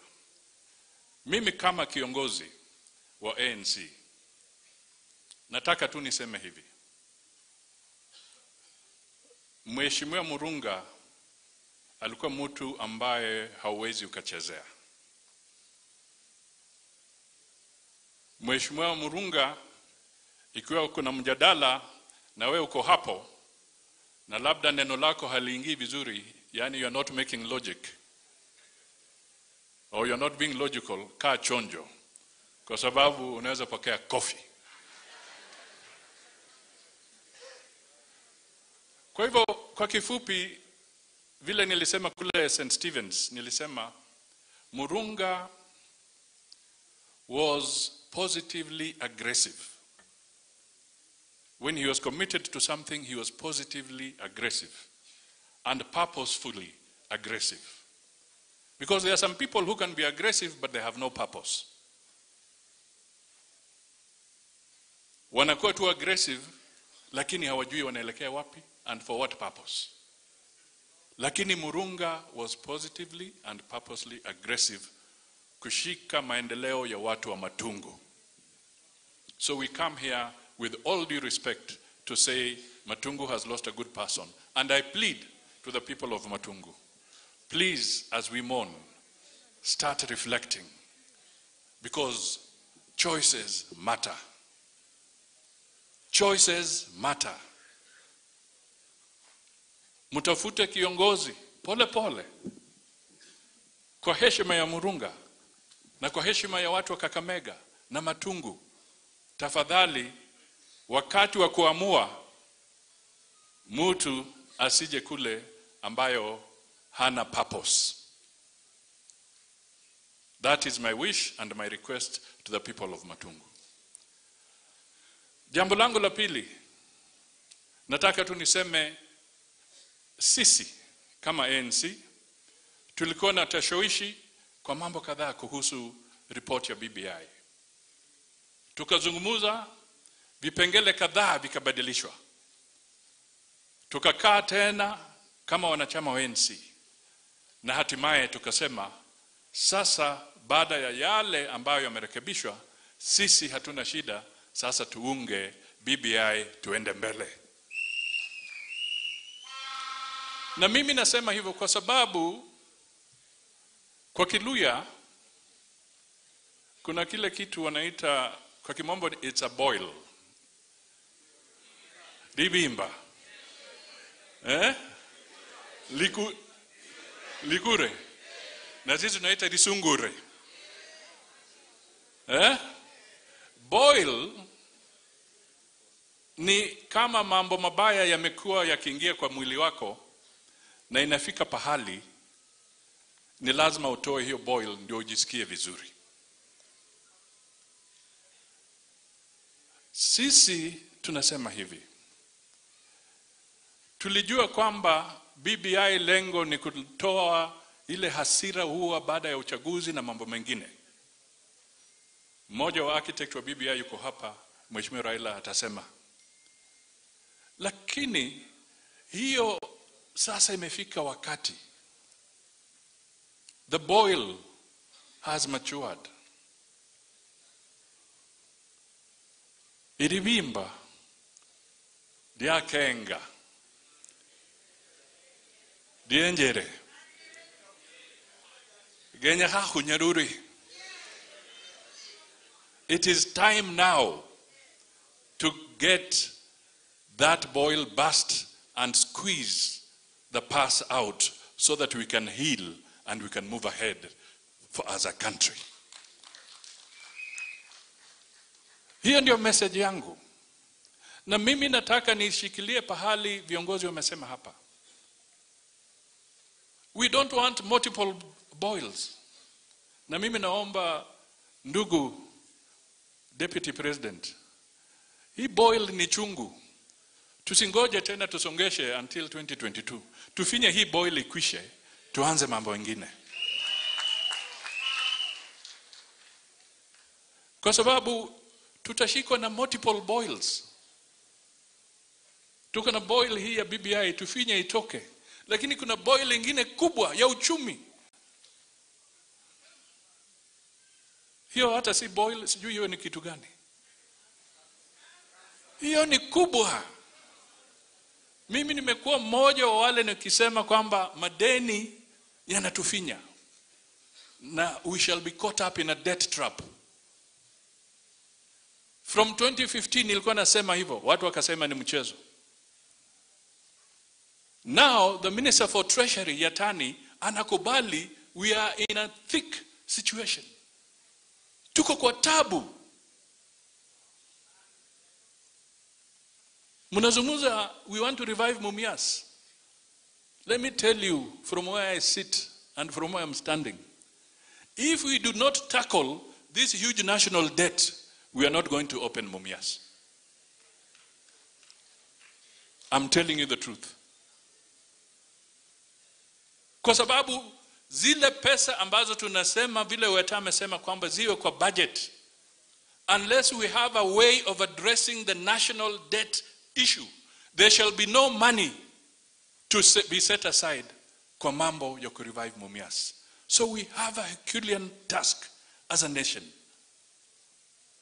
Na ndio kwa sababu mimi nasimama hapa nikisema the time for lies is over. Wakati wa porojo is over. This is not time to tell people that everything is all right. It is not.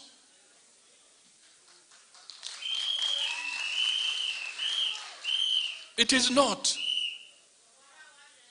And the more we prolong something, the more we delay the process of recovery. BBI for 2 years. Now we are entering the 3rd year. If we prolong this thing again, we are delaying the process of economic recovery. Mimi nataka tufike tukiingia 2022. Mimi, I should be selling what is my agenda for the people of Kenya when I'm seeking the presidency. And anybody else who is seeking should be telling the people, this is what I'm seeking for Kenya. Whether it is deputy president, whether it is Mheshimiwa Raila, or anybody else. Whoever is there, let us finish this debate. Because we are causing confusion to investors. We are delaying investors.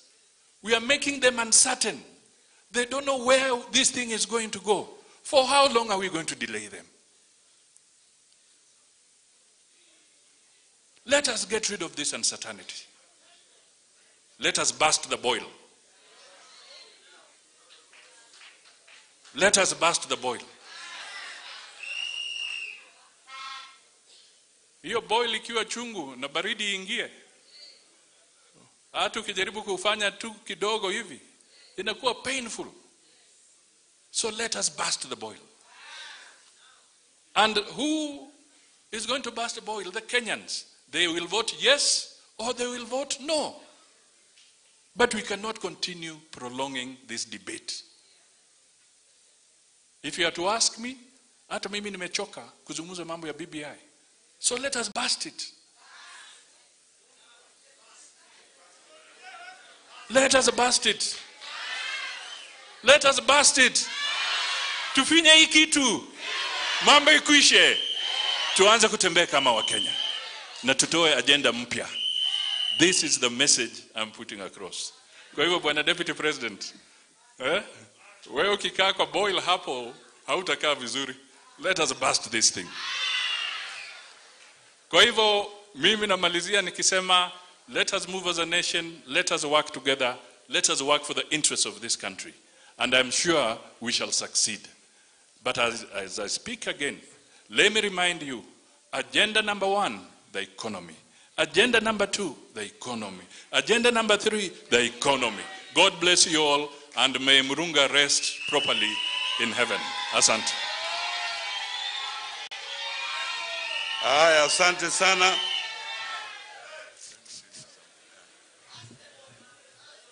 Weta said something. I stand with Weta. Let us unite the people of Matungu, and let us unite the people of Kabuchai. Let us remove too much conflict. Let us work together. COVID is with us. COVID can destroy us. Let us be our brother's keeper. Let us work together. God bless you all. Haya, Speaker wa Senate.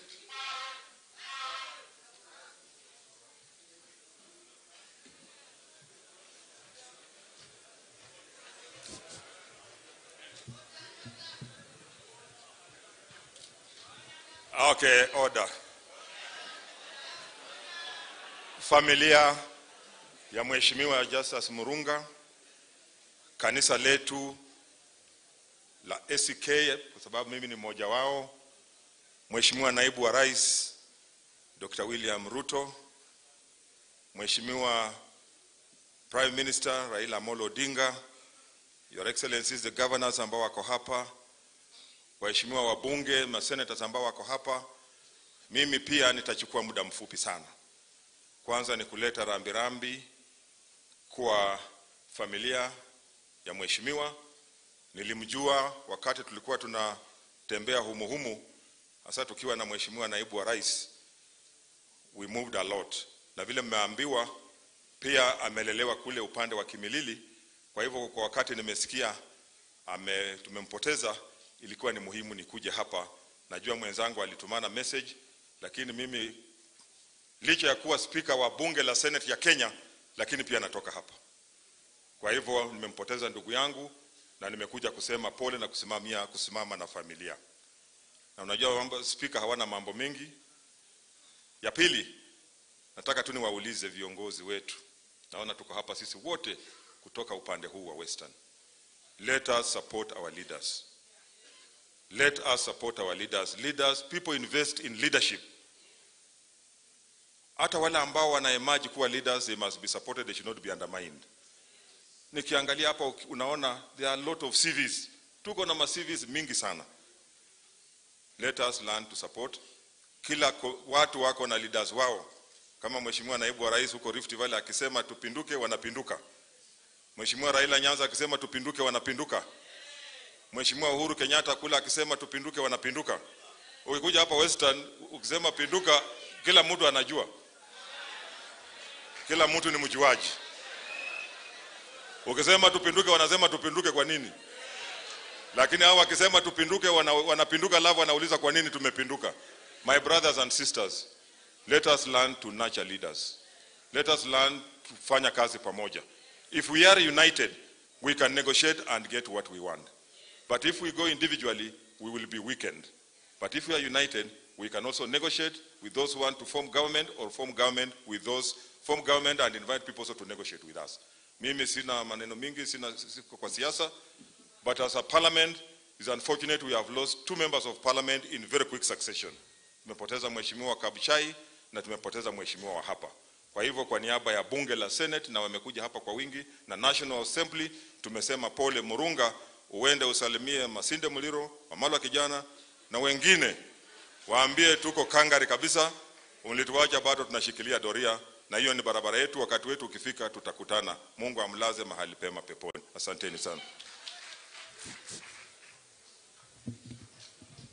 We forgot to recognize MCAs wale wako hapa. Nimeona wako wengi, msimame tu for recognition. MCAs wengine kwa sababu waliona hatuwatambui wako pale, mpunge tu mkono hivi. Asanteni, majority leader yuko hapa. Sasa nataka nimkaribishe baba. Baba, karibu. Ulete rambirambi zako.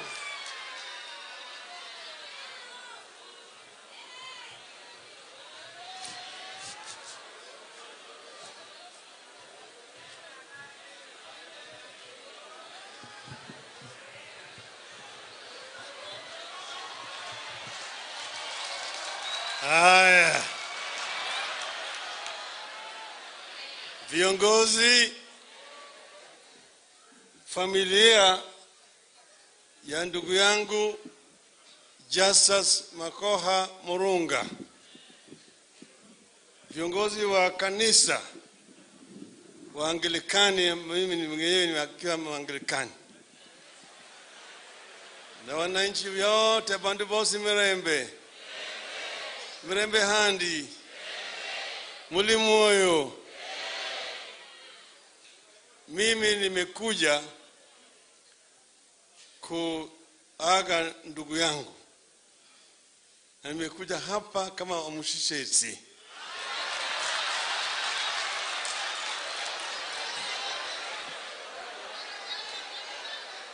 Kusema kwaheri kwa ndugu yangu.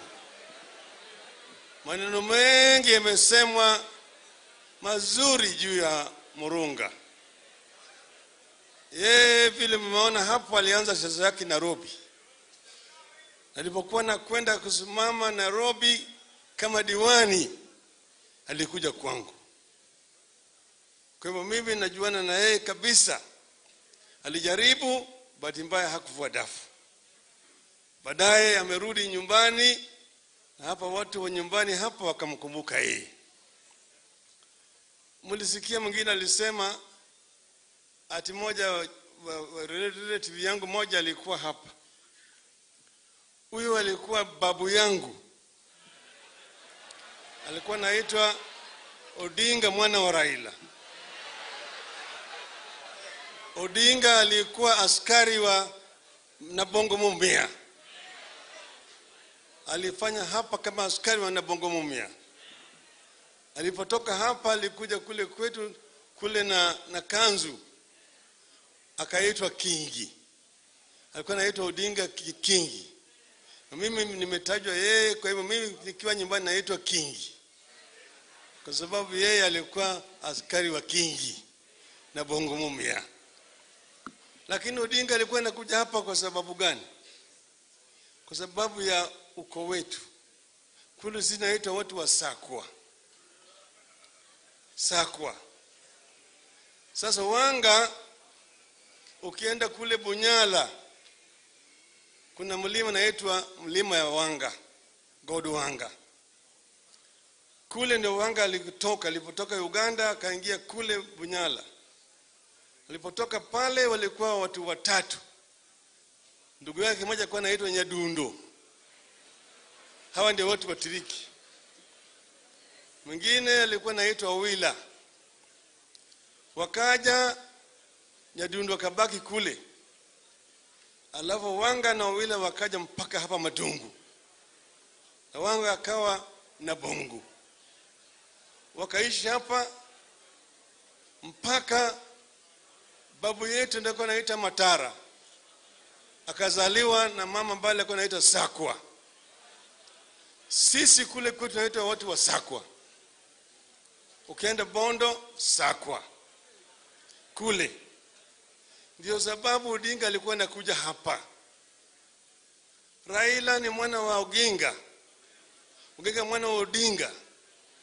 Odinga mwana wa Raila. Raila mwana wa Rapondi. Rapondi mwana wa Wenwa. Kuna mwana wa Molo. Molo mwana wa Wenwa. Kuna mwana wa Migono.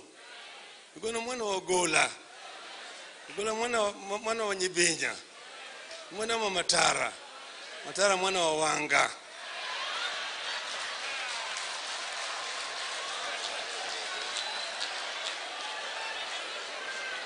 Kwa hivyo nikiwa hapa mimi niko nyumbani. Hawa wanasiasa wote mimi ndio wakaribisha hao nyumbani. Karibuni nyumbani.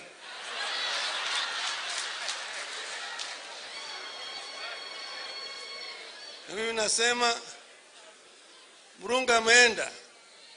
Lakini naona Murunga amewacha Murunga ingine. Na mambo itaendelea mbele. Maisha hapa itaendelea mbele. Tunataka kuunganisha Kenya iwe kama kitu kimoja. Maana Kenya imegawanyika kwa msingi ya kikabila. Ukitaja jina lako tu namna hii inajulikana. Mtu umeenda kutafanya interview, ukitaja jina lako namna hii anajua tu huyu hawezi kupata hiyo. Ati huyu ni Murunga, hiyo si hapa. Huyu ni Mutua, hapana. Huyu ni Onyango, hapana. Na kadhalika mpaka uwe fulani bin fulani ndio unapata hiyo. Hiyo ndio Kenya ambayo tunataka kuzika kwenye kaburi la sahau, ili tuunganishe makabila wetu wote wa Kenya wawe kama kitu kimoja, ili tuweze kupigana na madui zingine kama ufisadi, kama ubaguzi, kama ukosefu wa kazi kwa vijana, ufukara, ubaguzi wa kina mama na kadhalika. Hiyo ndio tunataka kutatua, na hiyo ndio sababu mambo ya handshake. Nilipokuja hapa nikifanya campaign, niambia nyinyi tunaenda Canaan, sivyo? Tulisema tunaenda Canaan, tunaenda Canaan. Nikamwambia hawa Ruto na Uhuru wao wanarudi huko Misri, na sisi tunaenda wapi? Lakini tulipofika katika mto Jordan, tukakuta mamba pale, na tukarudi Rivers. Nikaangalia kando, nikaona Uhuru pale vile vile. Nikamwambia basi tujenge madaraja ili tuvuke naye mto Jordan, tuingie wapi? Hiyo ndio sababu tukasema simama pande ile, asimame hapa, tushikane mkono. Hiyo ndio maana ya handshake, ili tuweze kuunganisha kabila zote za Kenya kama kitu kimoja, ili tutembee pamoja kama watu wamoja, kama wa Kenya. Mnakubali namna hiyo? Mnataka namna hiyo? Hiyo tunasema tunataka kutembea pamoja. Kwa hivyo leo sitaki kuongea mambo ya siasa mingi zaidi. Nitakuja kuongea, mimi kila mara naongea na nyinyi. Sasa leo tunakuja kusema kwa heri kwa ndugu yetu. Kimila yetu, kama maiti bado hajazikwa, huanzi kutamani bibi. Wengine natamama bibi ya Murunga, na Murunga bado hajazikwa. Hiyo si sawa sawa. Wacha Murunga teremshe kwanza kwa kaburi, alafu baadaye tuongee juu ya urithi wa bibi ya Murunga. Sio ni sawa? Sio ni sawa? Sisi tunasema tuko na demokrasia. Juzi tulikuwa na by election kule Kibira. Jubilee waliweka mtu, hata ANC waliweka, hata Ford Kenya waliweka, kwa sababu wanasema ODM isiweki hapa. Kwa sababu gani? Si ni demokrasia? Si wananchi ni waamue, ama sivyo? Unataka namna hiyo? Tunasema Mungu amweke moyo ya Murunga palipema peponi. Asanteni sana.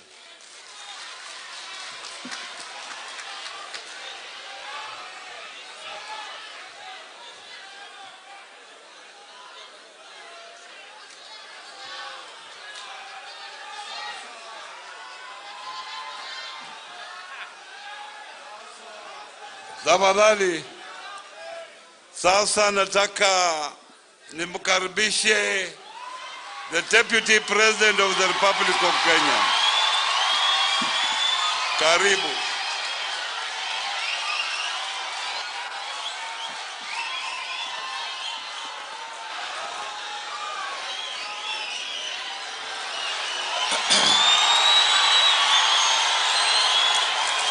Asante sana. Shukrani. Waheshimiwa viongozi wenzangu,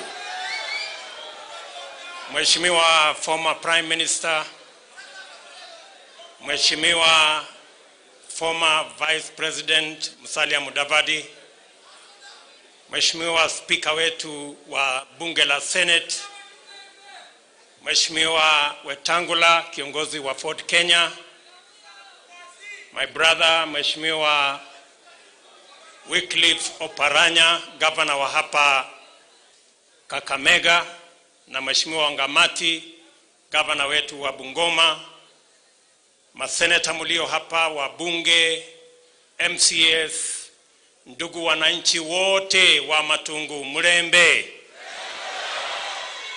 handi, muri moyo, muri balamu, mwami Yesu isomiwe. Hebu nione Bwana Yesu asifiwe. Mimi nitaongea kwa kifupi. Kwanza nimefika hapa kumzika rafiki yangu Justus. Nataka kwanza niseme pole kwa familia, Mama Grace, Mama Christabel na watoto wake wote, pamoja na jamii yake na majirani na marafiki na watu wa Matungu. Nataka niseme poleni sana kwa kumpoteza huyu kiongozi na shujaa. Poleni sana. Huyu ndugu Justus nilimjua 1991, karibu miaka 30 iliyopita. Na tulikutana huko akiwa mwanachama wa YK92 siku hizo. Hapa katikati tumepata kuendanisha katika mambo ya siasa. Na wakati alichaguliwa hapa Matungu na mimi nikachaguliwa kama naibu wa rais, yeye akasema na mheshimu Musalia Mudavadi kiongozi wangu wa chama, lakini kwa sababu wewe umechaguliwa naibu wa rais wa Kenya, pia na wewe tutafanya kazi na wewe. Sababu hiyo, na kwa sababu Justus Makoha Murunga alikuwa ni mtu ambaye alielewa uongozi na alikuwa anataka kutumikia watu waliomchagua, tulianza pale 2018, tukakuja na yeye pale Matungu, tukafanya harambee ya kina mama na kazi ingine ambayo tulikuja pale ya mambo ya maendeleo ya Matungu. Tukarudi hapa tena 2019, tukakuja pale mahali kunaitwa Kabukoshe, kitu kama hiyo. Tukakuja pale mambo ya vijana. Mimi nimekuja tena hapa kwa mwaliko wa mjumbe wenu, na mara ya mwisho, and I think it is the last public function ile alifanya hapa Matungu, tulifanya na yeye kule Idangalasia.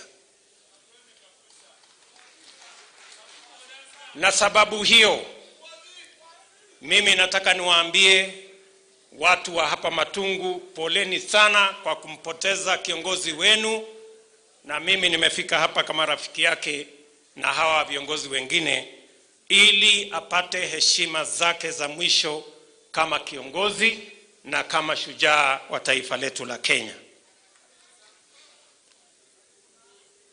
Mimi nimesikia yale yamesemwa hapa kuhusu, nimesikia kuna kitu inaitwa wibo.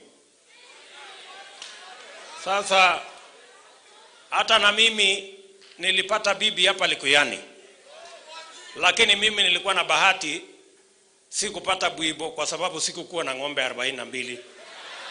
Unajua Hasola hana ng'ombe nyingi, nilikuwa na ng'ombe 4 peke yake. Sasa bwibo singe afford. Lakini sasa inaonekana kijana yangu nitampanga vizuri, atafute huyu wa 42, nijue hii 42 itatoka wapi. Lakini kuna mambo tulikubaliana na mheshimiwa, na ni lazima niseme hapa kwa sababu Waswahili wanasema ahadi ni deni. Tulikubaliana na mheshimiwa mambo ya Technical Training College pale na Mamali, na nilimueleza ya kwamba kama CDF wataweka pesa milioni 10, sisi kama serikali tutawapatia milioni 50. Kwa hivyo namwambia ule jamaa nimesikia akiongea hapa wa CDF, mpange na yule kiongozi ambaye atachukua hatamu kutoka kiongozi huyu. Mimi nataka niseme nitafanya kazi na yeye kutimiza yale mheshimiwa alikuwa amepanga. Vile vile tulikubaliana na mheshimiwa mambo ya Kenya Medical Training College, na tulisema ya kwamba hiyo Technical Training College kama CDF itaweka shilingi milioni 20 na sisi kama serikali tutaweka milioni 20. Napenda niseme hivyo ndio record iwe sawa sawa kwa CDF na kwa wale ama yule kiongozi ambaye atachukua baada yake. Vile vile wakati tulikuwa pale Idangalasia, aliniuliza barabara ya Wogalo kwenda Idangalasia, kwenda Matawa mpaka Mumias Town. Na mimi nataka niseme ya kwamba hiyo barabara tutaweka katika mipango ya serikali kama ile zingine tumefanya hapa Kakamega County. Na yule ambaye atachukua hatamu ya uongozi kutoka kwake ajue ya kwamba priority ambayo iliwekwa na mheshimiwa iko pale. Na mwisho, mheshimiwa alinialika nikuje nyumbani kwake hapa Disemba. Vile mlisikia msichana wake akisema, tulikuwa tumepanga nikuje hapa Disemba, na sikujua ya kwamba ile mwaliko mheshimiwa amenialika, tulikuwa tunapanga mwaliko nitembee kwake, lakini sasa imekuwa ni mwaliko huu kwa sababu imekuwa Disemba. Nataka niseme poleni sana. Lakini hata na hivyo, vile mlisikia hapa, alikuwa ameniuliza kwa sababu wewe unajua hii mambo ya mahasla, mimi nataka ukuje ufanye harambe ya bodaboda ya Matungu. Mimi nasema niko tayari. Mwezi wa pili ama mwezi wa tatu nitakuwa hapa kufanya kazi hiyo kwa watu wa bodaboda, sako ya bodaboda ya hapa Matungu.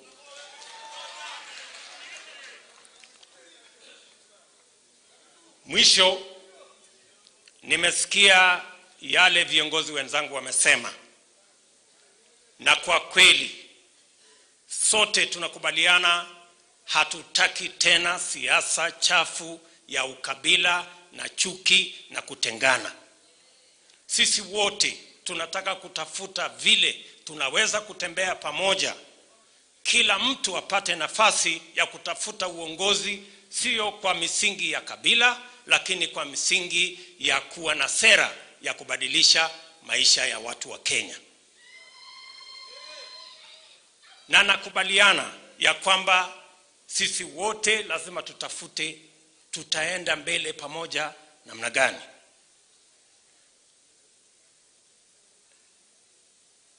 Tumekubaliana ya kwamba kupitia kwa hiyo njia ya kuleta Wakenya pamoja, sasa tuko na mabadiliko ya katiba. Na Omwami Musalia ameniuliza nikubaliane ya kwamba hii katiba sasa tumalize haraka.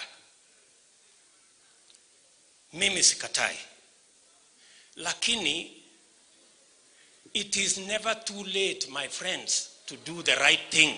Why don't we do the right thing? Sasa wakati tulikuwa Bomas, tuliambiwa masaa imechelewa, meli imeng'oa nanga, mlango imefungwa. Na tukasema hii mlango itafungwa namna gani kama mambo ya Senate haijashughulikiwa, kama mambo ya IBC haijasimamiwa vizuri, kama yale mambo yote tulisema haijasimamiwa vizuri. Tunashukuru ya kwamba haya mambo yamerekebishwa. Si ni kweli? Lazima tuseme ukweli, yamerekebishwa. Lakini kama hatungesema na ile haraka mlikuwa mnatuharakisha, si tungepitisha katiba mbovu? Sasa mimi nawauliza tu, kuna mambo mawili. Ama ni namna gani jamani? Kuna mambo mawili na haiwezi kuchukua mwezi, haiwezi hata kuchukua wiki moja, ni mambo tunaweza kutatua in one day. Mambo tu mangapi? Mawili. Mimi nawauliza kwa heshima kubwa, tukisema ya kwamba kina mama, kina Elsie huyu ambaye mmemchagua hapa, ati Elsie msimchague ati sasa aende ateuliwe na chama. Sasa hata kama tunadharau hawa wananchi, jameni, why do we want to take the responsibility of electing women reps from the people? Sisi viongozi tujipatie hiyo kazi ati twende tuchague marafiki zetu? Hapana.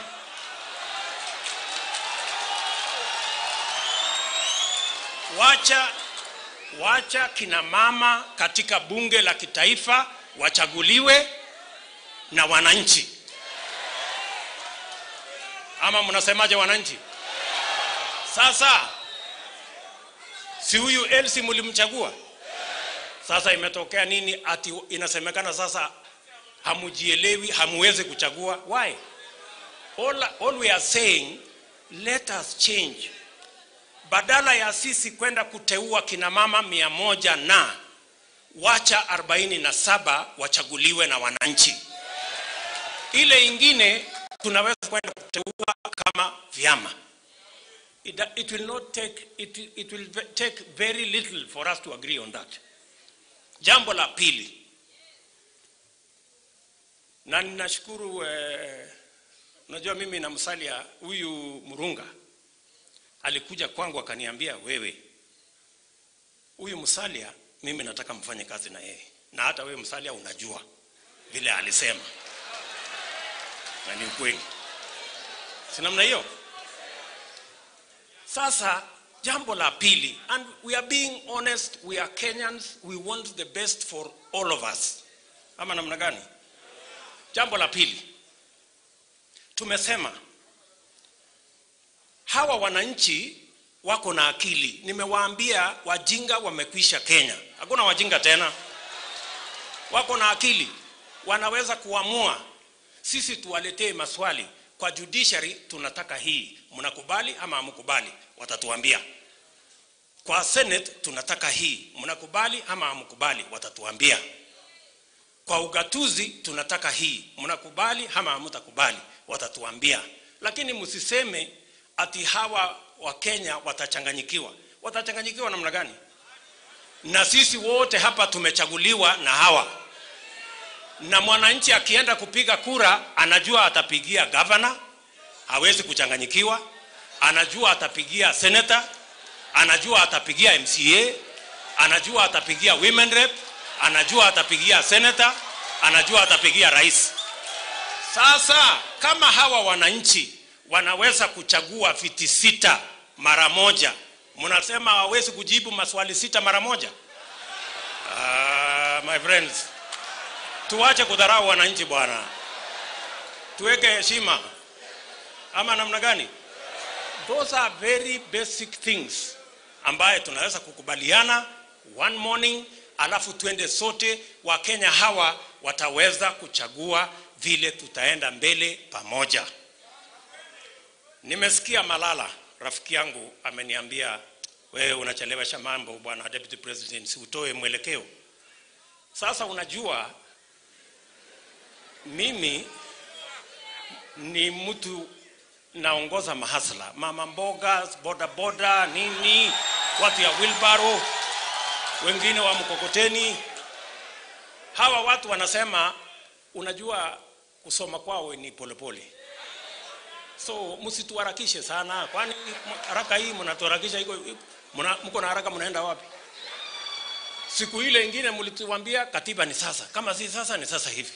Saa hii tena mmekuja mlango imefungwa, sijui meli imeng'oa nanga. Hii haraka ya kila siku ni ya nini jameni? Si tuongee tu polepole. Tungojeane. Ama namna gani jameni? Please, mimi nawaomba kwa heshima kubwa. Mimi nawaomba kwa heshima kubwa. Tuheshimiane na tuheshimu hawa wananchi. Sasa unakuja kuwaambia hawa tumesema yes ama tumesema no. Huyu hajasoma, ajui unasema yes nini, ajui unasema no nini, alafu unasema tumesema no. How? Sijui kama tunaelewana. Kwa hivyo mimi nawauliza kwa unyenyekevu. Na mimi nataka niwaambie, mimi sisemi ya kwamba tupinge mambo haya, hapana, kwa sababu Kenya hii ni yetu. Nasema kuna vile tunaweza kurekebisha ndio Wakenya wote watembee pamoja, and I have said and I will repeat, it is never too late to do the right thing. That's all we are saying. Ama namna gani jameni? Tuko pamoja? Na nasema hivyo kwa heshima kubwa. Hatutaki kuonekana ati tuna dharau watu wengine. We want to move together. Sitaki kusema kuzidi hapo. Mimi nitarudi hapa. Mambo ya Mumias. Wacha niseme maneno ya Mumias. Maneno ya Mumias. Nyinyi mnajua mimi nimekuja hapa Mumias mara nyingi. Tulikuja hapa mara ya kwanza na rais, tukalete bilioni 2 ya kwanza. Tukarudi tena, tukalete bilioni nyingine karibu 2. Tumerudi hapa, tuka-appoint our brother Oparanya awe co-chair ya kuzungumzia haya mambo yote ya sukari. Mumesikia hatua ile imefika. Ile mimi nataka niwaambie, sisi kama serikali ya kitaifa tumesema, na ninakubaliana na yale Wetangula alisema, tumekubaliana ya kwamba sisi tuko tayari kuhakikisha ya kwamba zile shares ya serikali ya kitaifa ambayo iko Mumias, ambayo iko Soni, ambayo iko hapa chini, hizo shares tutapatia county ya Kakamega, ile ya Kakamega, na ya Bungoma, ile ya Bungoma, bila malipo yoyote, for free. We want to donate those shares to the county government. Na vile vile tunasema county government wenyewe wajiamulie. Hatutaleta investor hapa. County government wenyewe, because agriculture is devolved, wako huru kuhakikisha ya kwamba wale investors wanaotaka ndio watakaopata nafasi ya kuendelea mbele. Mimi nataka sasa kwa heshima nisome taarifa. Mambo ya barabara nitarudia. Nitakuja mambo ya barabara, msijali. Mimi nataka nisome sasa taarifa ya kiongozi wetu na rais wa Jamhuri ya Kenya, Mheshimiwa Uhuru Kenyatta, kwa familia, kwa marafiki na kwa watu wa Matungu kwa kifo cha huyu shujaa. Message of condolence to the family, relatives and friends of the late Honorable Justice Makoha Murunga. It is with great grief and a deep sense of loss that I learned of the death of Honorable Justice Murunga Makoha, and I send you this message of condolence and encouragement. Although he was serving his first term as a member of parliament, Honorable Murunga had already exhibited the kind of dedicated leadership that was surely set to transform the lives of the residents of Matungu. He was a diligent, industrious servant of the people and possessed unique leadership skills that earned him support from his constituency and beyond. And he was also a courageous man who always stood for what he believed in, even when it was not popular. There is no doubt in my mind the death of Honorable Murunga leaves a huge vacuum that will be hard to fill, certainly not by these few words of consolation. But as we dedicate the life of Honorable Murunga to eternal peace, let us celebrate his life, keep his fond memories in our hearts, and pray to God for comfort to overcome the sadness and the pain occasioned by his departure. As Christians, let us be comforted by the word of God in Revelations 14:13, which says, and I quote, "And I heard a voice from heaven saying unto me, Write, blessed are the dead who die in the Lord from henceforth. Yea, said the Spirit, that they may rest from their labors, and their works do follow them." Although Honorable Murunga has left us, his inspirational life will remain a great legacy to all those who knew him. We are privileged that he lived amongst us, and we thank God for the time we shared with him. In this hour of sorrow, I convey my deepest sympathies and heartfelt condolences to Hon Murunga's family, relatives, and the people of Matungu constituency. May the Almighty God rest Honorable Justice Murunga Makoha's soul in eternal peace. Signed, Uhuru Kenyatta, President of the Republic of Kenya, 5th December 2020. Asanteni sana na Mungu awabariki.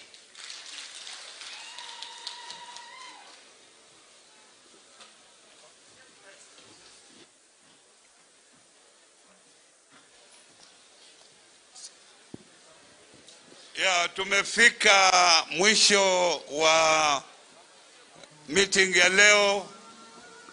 Sasa nataka nirudishe kwa kanisa.